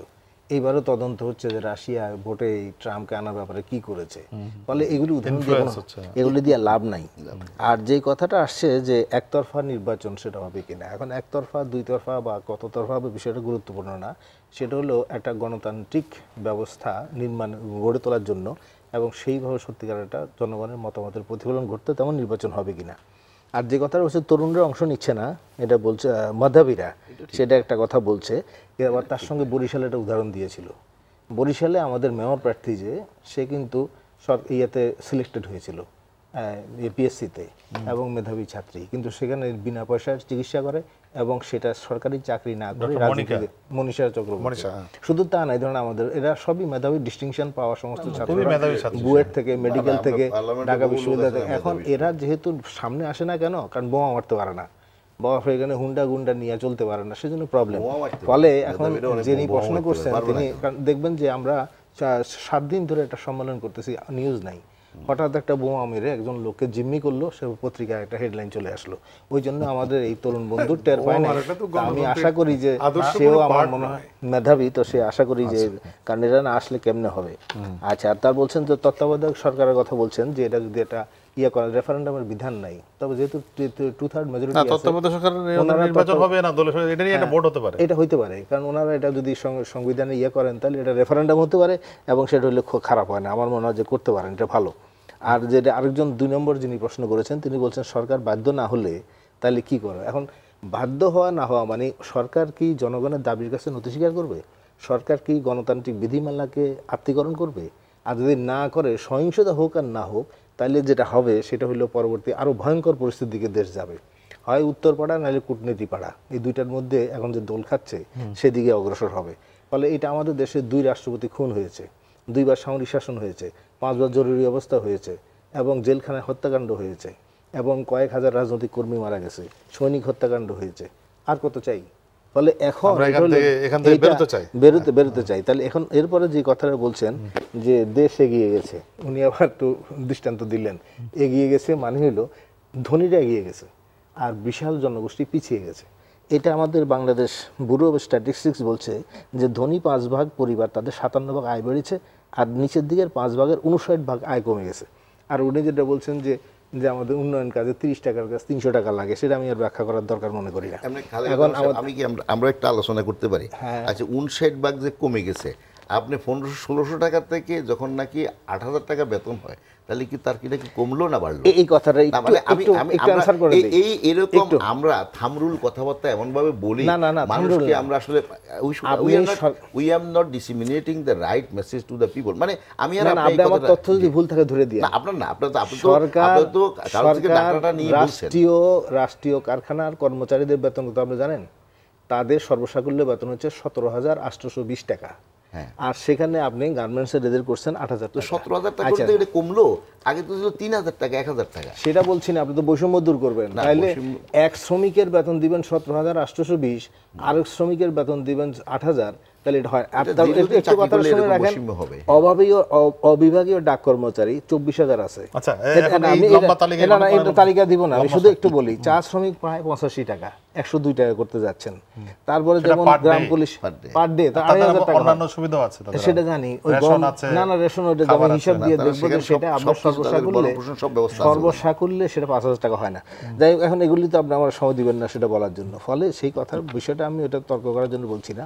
এর মধ্যে আরেকজন যেটা বলছেন যে জাতীয় পার্টির কথা বলছেন একজন, যে ওনারা কিভাবে আছেন, ওনাদের নেতা বলছেন যে আমরা এই গৃহপালিত দশার থেকে মুক্তি চাই। তবে এটা ওনার একটা কথা, আগে অভিনয় করতে তখন মেয়েরা আসে নাই অভিনয় কলায়, তখন ছেলে অভিনয় করতেছে গোফালায় দিয়ে আবার মেয়ের অভিনয় করতেছে। তাহলে ওনারা অবশ্যই একদিকে সরকারি দলের অংশ হিসাবে করতেছেন, আবার বিরোধী দলের অভিনয় করতেছেন। সেটা অবশ্যই একটা খারাপ না, কারণ এটার মধ্যে দিয়ে একটা পরিবেশ তৈরি হয় অনেক জিনিস। আর যেটা বলছেন যে মুখোমুখি অবস্থা নিরসন হবে কিনা, এখন আওয়ামী বিএনপি মানে ওনাদের যে শাসক শ্রেণীভুক্ত দলগুলি এরা যে জায়গায় গেছে সেটা আসলে নিরসন হওয়া খুব কঠিন, কারণ যেহেতু একজনকে ধ্বংস না করলে আমি টিকবো না এবং ক্ষমতাকে আমি ছাড়বো না, কারণ মধুচক্র এরকম একটা পয়েন্ট অফ নো রিটার্ন অবস্থা। এখন বিএনপি ক্ষমতায় থেকে ওই যে বলছেন আজকে সরকারের অধীনে নির্বাচন, যদি বিএনপি ক্ষমতায় যায় আওয়ামী লীগ মানবে কিনা, তখন এই ধরনের প্রশ্নগুলি আছে। মানবে বলেছেন, হ্যাঁ ভালো তো। এখন এইটা আবার কিছু বলছেন যে সংবিধান নির্বাচন, এগুলি নিয়ে আর কথা বলে লাভ নাই। মূল কথা হলো একটি গণতান্ত্রিক শাসন ব্যবস্থা প্রতিষ্ঠা করার লক্ষ্যে একটা নির্বাচন, আর সেখানে ক্ষমতা কুক্ষিগত রাখা, থাকা এবং যাওয়ার জন্য এটা নির্বাচন। এটার মধ্য দিয়ে সমস্ত জিনিস এটা পাল্টে যায়। ফলে আমরা যে স্বাধীনতার যুদ্ধ করেছিলাম, আমরা স্বাধীনতার যুদ্ধটা এই কারণে করি না। এই পরিস্থিতি আমাদের একেবারে শেষের দিকে শেষ করে দিচ্ছি যে মুক্তিযুদ্ধের যে চেতনায় দেশ স্বাধীন হয়েছিল, সেই চেতনা থেকে যত দূরে দেশকে সরে নিয়ে আসছে, সে তার বিরুদ্ধে একটা আন্দোলন, জনসংগ্রাম আবার যদি গড়ে না ওঠে, এই অবস্থার পরিবর্তন হবে না। আপনারাই করবেন রাজনৈতিক নেতারা। আমাদের সাথে একজন টেলিফোনে সংযুক্ত আছেন। দর্শক, আপনার নাম পরিচয় বলে আপনি প্রশ্ন করুন। হ্যাঁ দর্শক, আপনি শুনতে পাচ্ছেন আমাদের? হ্যালো। হ্যাঁ শুনতে পাচ্ছি, বলুন। হ্যালো। হ্যাঁ শুনতে পাচ্ছি, বলুন দর্শক, বলুন, আপনি শুনতে পাচ্ছি আপনাকে। হ্যালো। হ্যাঁ আপনি বলুন, আমরা শুনতে পাচ্ছি আপনাকে। হ্যালো, আসসালামু আলাইকুম। ওয়ালাইকুম আসসালাম, বলুন আপনি। আমি জামালপুর সদর ৫ আসন থেকে বলছিলাম, মোহাম্মদ রেজাউল করিম লিওন। বলেন লিওন সাহেব, বলেন। আমরা ২০১৪ সালে যে ৫ জানুয়ারি নির্বাচনটা হয়েছিল, হ্যাঁ, আমার ১২ বছরে এক ভাতিজারে জিজ্ঞেস করছিলাম যে বাবা কই গেছিলা, বলে ভোট দিতে গেছিলাম। বাবা তুমি কেমনে ভোট দিলা, ভোট তোমার হয়েছে? বললে কাকা ১২-১৩টা ভোট দিয়েছি। আচ্ছা, সেই নির্বাচন কি আবার হবে নাকি শ্যামলদা? আচ্ছা ধন্যবাদ। সে নির্বাচন হবে কিনা রাজনীতিবিদরা বলতে পারবে না। যাই হোক, আমি আসছি আপনার কাছে, আসছি আমি একটু। রুহুল কবির রিজভী, আপনার শেষ মন্তব্য ৩ মিনিট সর্বোচ্চ, সংক্ষেপে, একেবারে সংক্ষেপে যদি একটু বলেন। প্রথম ছাত্রী বন্ধুটি যেটি বলেছেন যে ৭ দফার মধ্যে জাতিসংঘের তত্ত্বাবধানে নির্বাচন, এটা ৭ দফার মধ্যে বলা হয়নি, এটা বোধহয় উনি সঠিকভাবে বোধহয় ৭ দফাটি পড়েননি। আরেকটি হচ্ছে যে যদি সরকার, এক ছাত্রবন্ধু বলেছেন যদি সরকার মেনে না হয় সহিংস সৃষ্টি হবে কি। আমি ছাত্র বন্ধুটিকে বলবো জানার জন্য যে একজন বিশ্ব নেতা নেলসন ম্যান্ডেলার নাম তো নিশ্চয়ই আপনারা শুনেছেন, তার একটি বিখ্যাত উক্তি আছে, সেটা হচ্ছে যে আন্দোলন সহিংস হবে না অহিংস হবে, এটা নির্ভর করে সরকারের নীতির উপর। আচ্ছা, হ্যাঁ, সরকার যদি বিরোধী দলের দাবি দাওয়াকে তারা তাদের সেই সুযোগটুকু দেয়, সেই সুযোগের পরিপ্রেক্ষিতে তাদের সাথে জনগণের সম্পৃক্ততা কি আছে এটা উপলব্ধি করে যদি সিদ্ধান্ত নেয়, তাহলে নিশ্চয়ই আমরা একটা শুভ জায়গায় গিয়ে আমরা উপস্থিত হতে পারবো। আরেকটি বন্ধু বলেছেন যে আইনের দৃষ্টিতে অপরাধী খালেদা জিয়া, উনাকে নিয়ে আপনারা কি করবেন। দেখুন, এইরকম সরকার এবং তারা আইনের দৃষ্টিতে দেশের একজন জনপ্রিয় নেত্রীকে অপরাধী বানায়, এটা তো বানায়।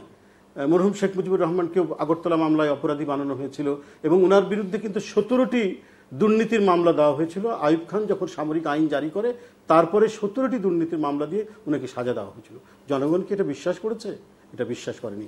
এই ধরনের গণবিরোধী সরকাররা তাদের আইনি প্রক্রিয়াটি নিজেদের মতো চালায় এবং চালাতে গিয়ে তারা তাদের রাজনৈতিক প্রতিপক্ষকে এইভাবে তথাকথিত আইনি প্রক্রিয়ার মধ্যে তারা সাজা দেয়। আপনি দেখুন যে রাষ্ট্রের সন্ত্রাসী চরিত্র কত তীব্র হতে পারে, যে দেশের প্রধান বিচারপতিকে চলে যেতে হয়েছে দেশ ছেড়ে ভয়ে, এবং তাকে রাজনৈতিক আশ্রয় নিতে হয়েছে। পৃথিবীতে এটা দৃষ্টান্ত আছে কিনা আমি জানি না, যে দেশের একটি একজন চিফ জাস্টিস তাকে রাজনৈতিক আশ্রয় নিতে হয়েছে মার্কিন যুক্তরাষ্ট্রে, এবং আরেকজন ডিস্ট্রিক্ট জাজ তাকেও মানে ভয়ে পালিয়ে যে তিনি পৃথিবীর আরেকটি দেশে তিনি অবস্থান করছেন। তাহলেই বুঝতে পারবেন যে এখানে আইনি প্রক্রিয়া, এখানে বিচারিক প্রক্রিয়াটি কিভাবে বলেছেন। আওয়ামী লীগের যেটি বলেছেন যে জিয়াউর রহমান সামরিক উর্দি পরা, হ্যাঁ আমি শেষ করে দেবো, এটা ইয়ে করেন, তখন থেকেই ইয়ে চলছে গণতন্ত্রের, নাকি তখন থেকেই গণতন্ত্রের ঘাটতি শুরু হয়েছে। তাহলে বাকশালটা কি, এটা যদি উনি ব্যাখ্যা করতেন তাহলে আমি মনে হয় যে সঠিক জিনিসটা করছেন। বাকশাল কি, এটা কি বহুদলীয় গণতন্ত্র ছিল? এটা কি চিরায়ত গণতন্ত্র? না, বাকশাল হচ্ছে গণতন্ত্রকে হত্যা করা। ওটা যদি গণতন্ত্রকে হত্যা করা হয় তাহলে বহুদলীয় গণতন্ত্রের পথ দেখিয়েছেন, খুলে দিয়েছেন দরজা, অর্গল মুক্ত করেছেন শহীদ রাষ্ট্রপতি। ধন্যবাদ। সামরিক উর্দি পড়লেই যে তারা গণতন্ত্র বিরোধী হয় তা না, পৃথিবীর কিন্তু উর্দি পরারাই গণতন্ত্রের পথ খুলে দিয়েছেন। আপনি যদি ইংল্যান্ডে দেখেন তো সেখানে অলিভার ক্রomwell তারও কিন্তু সামরিক ক্যারিয়ার, আপনার জর্জ ওয়াশিংটন তারও কিন্তু সামরিক ক্যারিয়ার। তিনি 2 বারের বেশি রাষ্ট্রপতি থাকতে চাননি, তাকে সম্রাট হতে বলা হয়েছিল, তাকে আজীবন রাষ্ট্রপতি হতে বলা হয়েছিল, এবং তিনি সেটি না হয়ে 2 বারের বেশি রাষ্ট্রপতি হন। সেটাই দীর্ঘদিন ধরে কনভেনশন ছিল দ্বিতীয় মহাযুদ্ধের পরে। আচ্ছা, ধন্যবাদ জনাব রুহুল কবির রিজভী, আপনাকে ধন্যবাদ জানাচ্ছি। আমি 1 মিনিট করে আমরা যদি একটু বলেন, 1 মিনিট করে যদি বলেন যে 12 বছরের ছেলে 12-13টা ভোট দিছে বলছে, এরকম গল্প আমরা মাঝে মাঝে কেউ বানাইয়ে বলতে পারি। এরকম বানানো গল্প আমরা ভোট শুনছি, এগুলো আমার মনে কোনো অর্থ ক্যারি করে না। আর এখানে যেমন আপনার কিন্তু ভোট দেওয়ার অনেক চিত্র কিন্তু আমরা দেখিয়েছি টেলিভিশনের পর্দায়, যে অনেকগুলো ভোট দিচ্ছেন।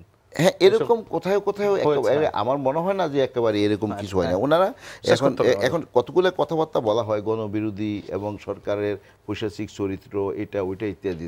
এখন বাস্তবতাটা হলো যে দেশের মানুষ কিন্তু এই কথাটা মনে করে না। মানুষ মনে করে যে আওয়ামী লীগ রাষ্ট্রীয় ক্ষমতায় থাকার কারণে আজকে জননেত্রী শেখ হাসিনার নেতৃত্বে বাংলাদেশটা তাদের আশাকাঙ্ক্ষা পূর্ণ করেছে, এবং এই কারণে চিফ জাস্টিসের একটা কথা ওনারা সবসময় নিয়ে আসেন। এখন এই চিফ জাস্টিস সাহেবের এখানে কতগুলো, আমি তো বলার দরকার নেই, গোটা মানুষে জানে যে উনি কার দ্বারা ব্রাইবড হইয়া দেশের মধ্যে একটা অরাজকতা সৃষ্টি করার চেষ্টা করছেন। এই কথাগুলো তো গোটা দেশ জানে। আমি বলছি আমাদের জাতীয় পার্টির সম্বন্ধে কোনো আলোচনা হয় নাই। আরেক ভাই জাতীয় পার্টিকে টেনে এনে যে কথাটা বললেন সেটা ওনার হতাশার থেকে এসছে। কারণ বাম দল তাদের নীতি আদর্শ নিয়ে আজকে কোথায় আছে আমরা জানি। ছাতা ধরতে ধরতে ছাতাই বুধ উড়ে গেছে। আচ্ছা, ধন্যবাদ। তবে আমি ইনক্লুসিভ নির্বাচন চাই। নির্বাচনের আগের সংকট থেকে নির্বাচন পরের সংকট আরো ভয়াবহ হতে পারে যদি এখন তো সচেতন হয়। আর জনগণের শক্তি যদি আপনার শাসক শ্রেণীর শক্তি থেকে বড় হয়ে না ওঠে, তাহলে একটা সংকটকে অতিক্রম মোকাবেলা করা খুব কঠিন হয়ে যায়। ধন্যবাদ জানাচ্ছি আপনাদের তিনজনকে আলোচনা অংশের জন্য। ধন্যবাদ আরেকটি স্টুডিও থেকে যারা আমাদের সাথে আমাদের তরুণ বন্ধুরা আলোচনা অংশ নিলেন, এবং ধন্যবাদ জানাচ্ছি বিএনপির যুগ্ম মহাসচিব রুহুল কবির রিজভী, যিনি আমাদের সাথে সংযুক্ত হলেন। দর্শক, সবচেয়ে বড় ধন্যবাদটি পাওয়ার জন্য আপনাদেরকেই, কারণ আপনারা অনুষ্ঠানটি দেখলেন বলেই আমরা এই অনুষ্ঠানটি সফল মনে করি। আজ এ পর্যন্তই। আগামী সপ্তাহে আবারও আসবো অনুষ্ঠান দেখার জন্য। আমাদের সবাইকে সে আমন্ত্রণ হলো। সবাই ভালো থাকুন, সুস্থ থাকুন।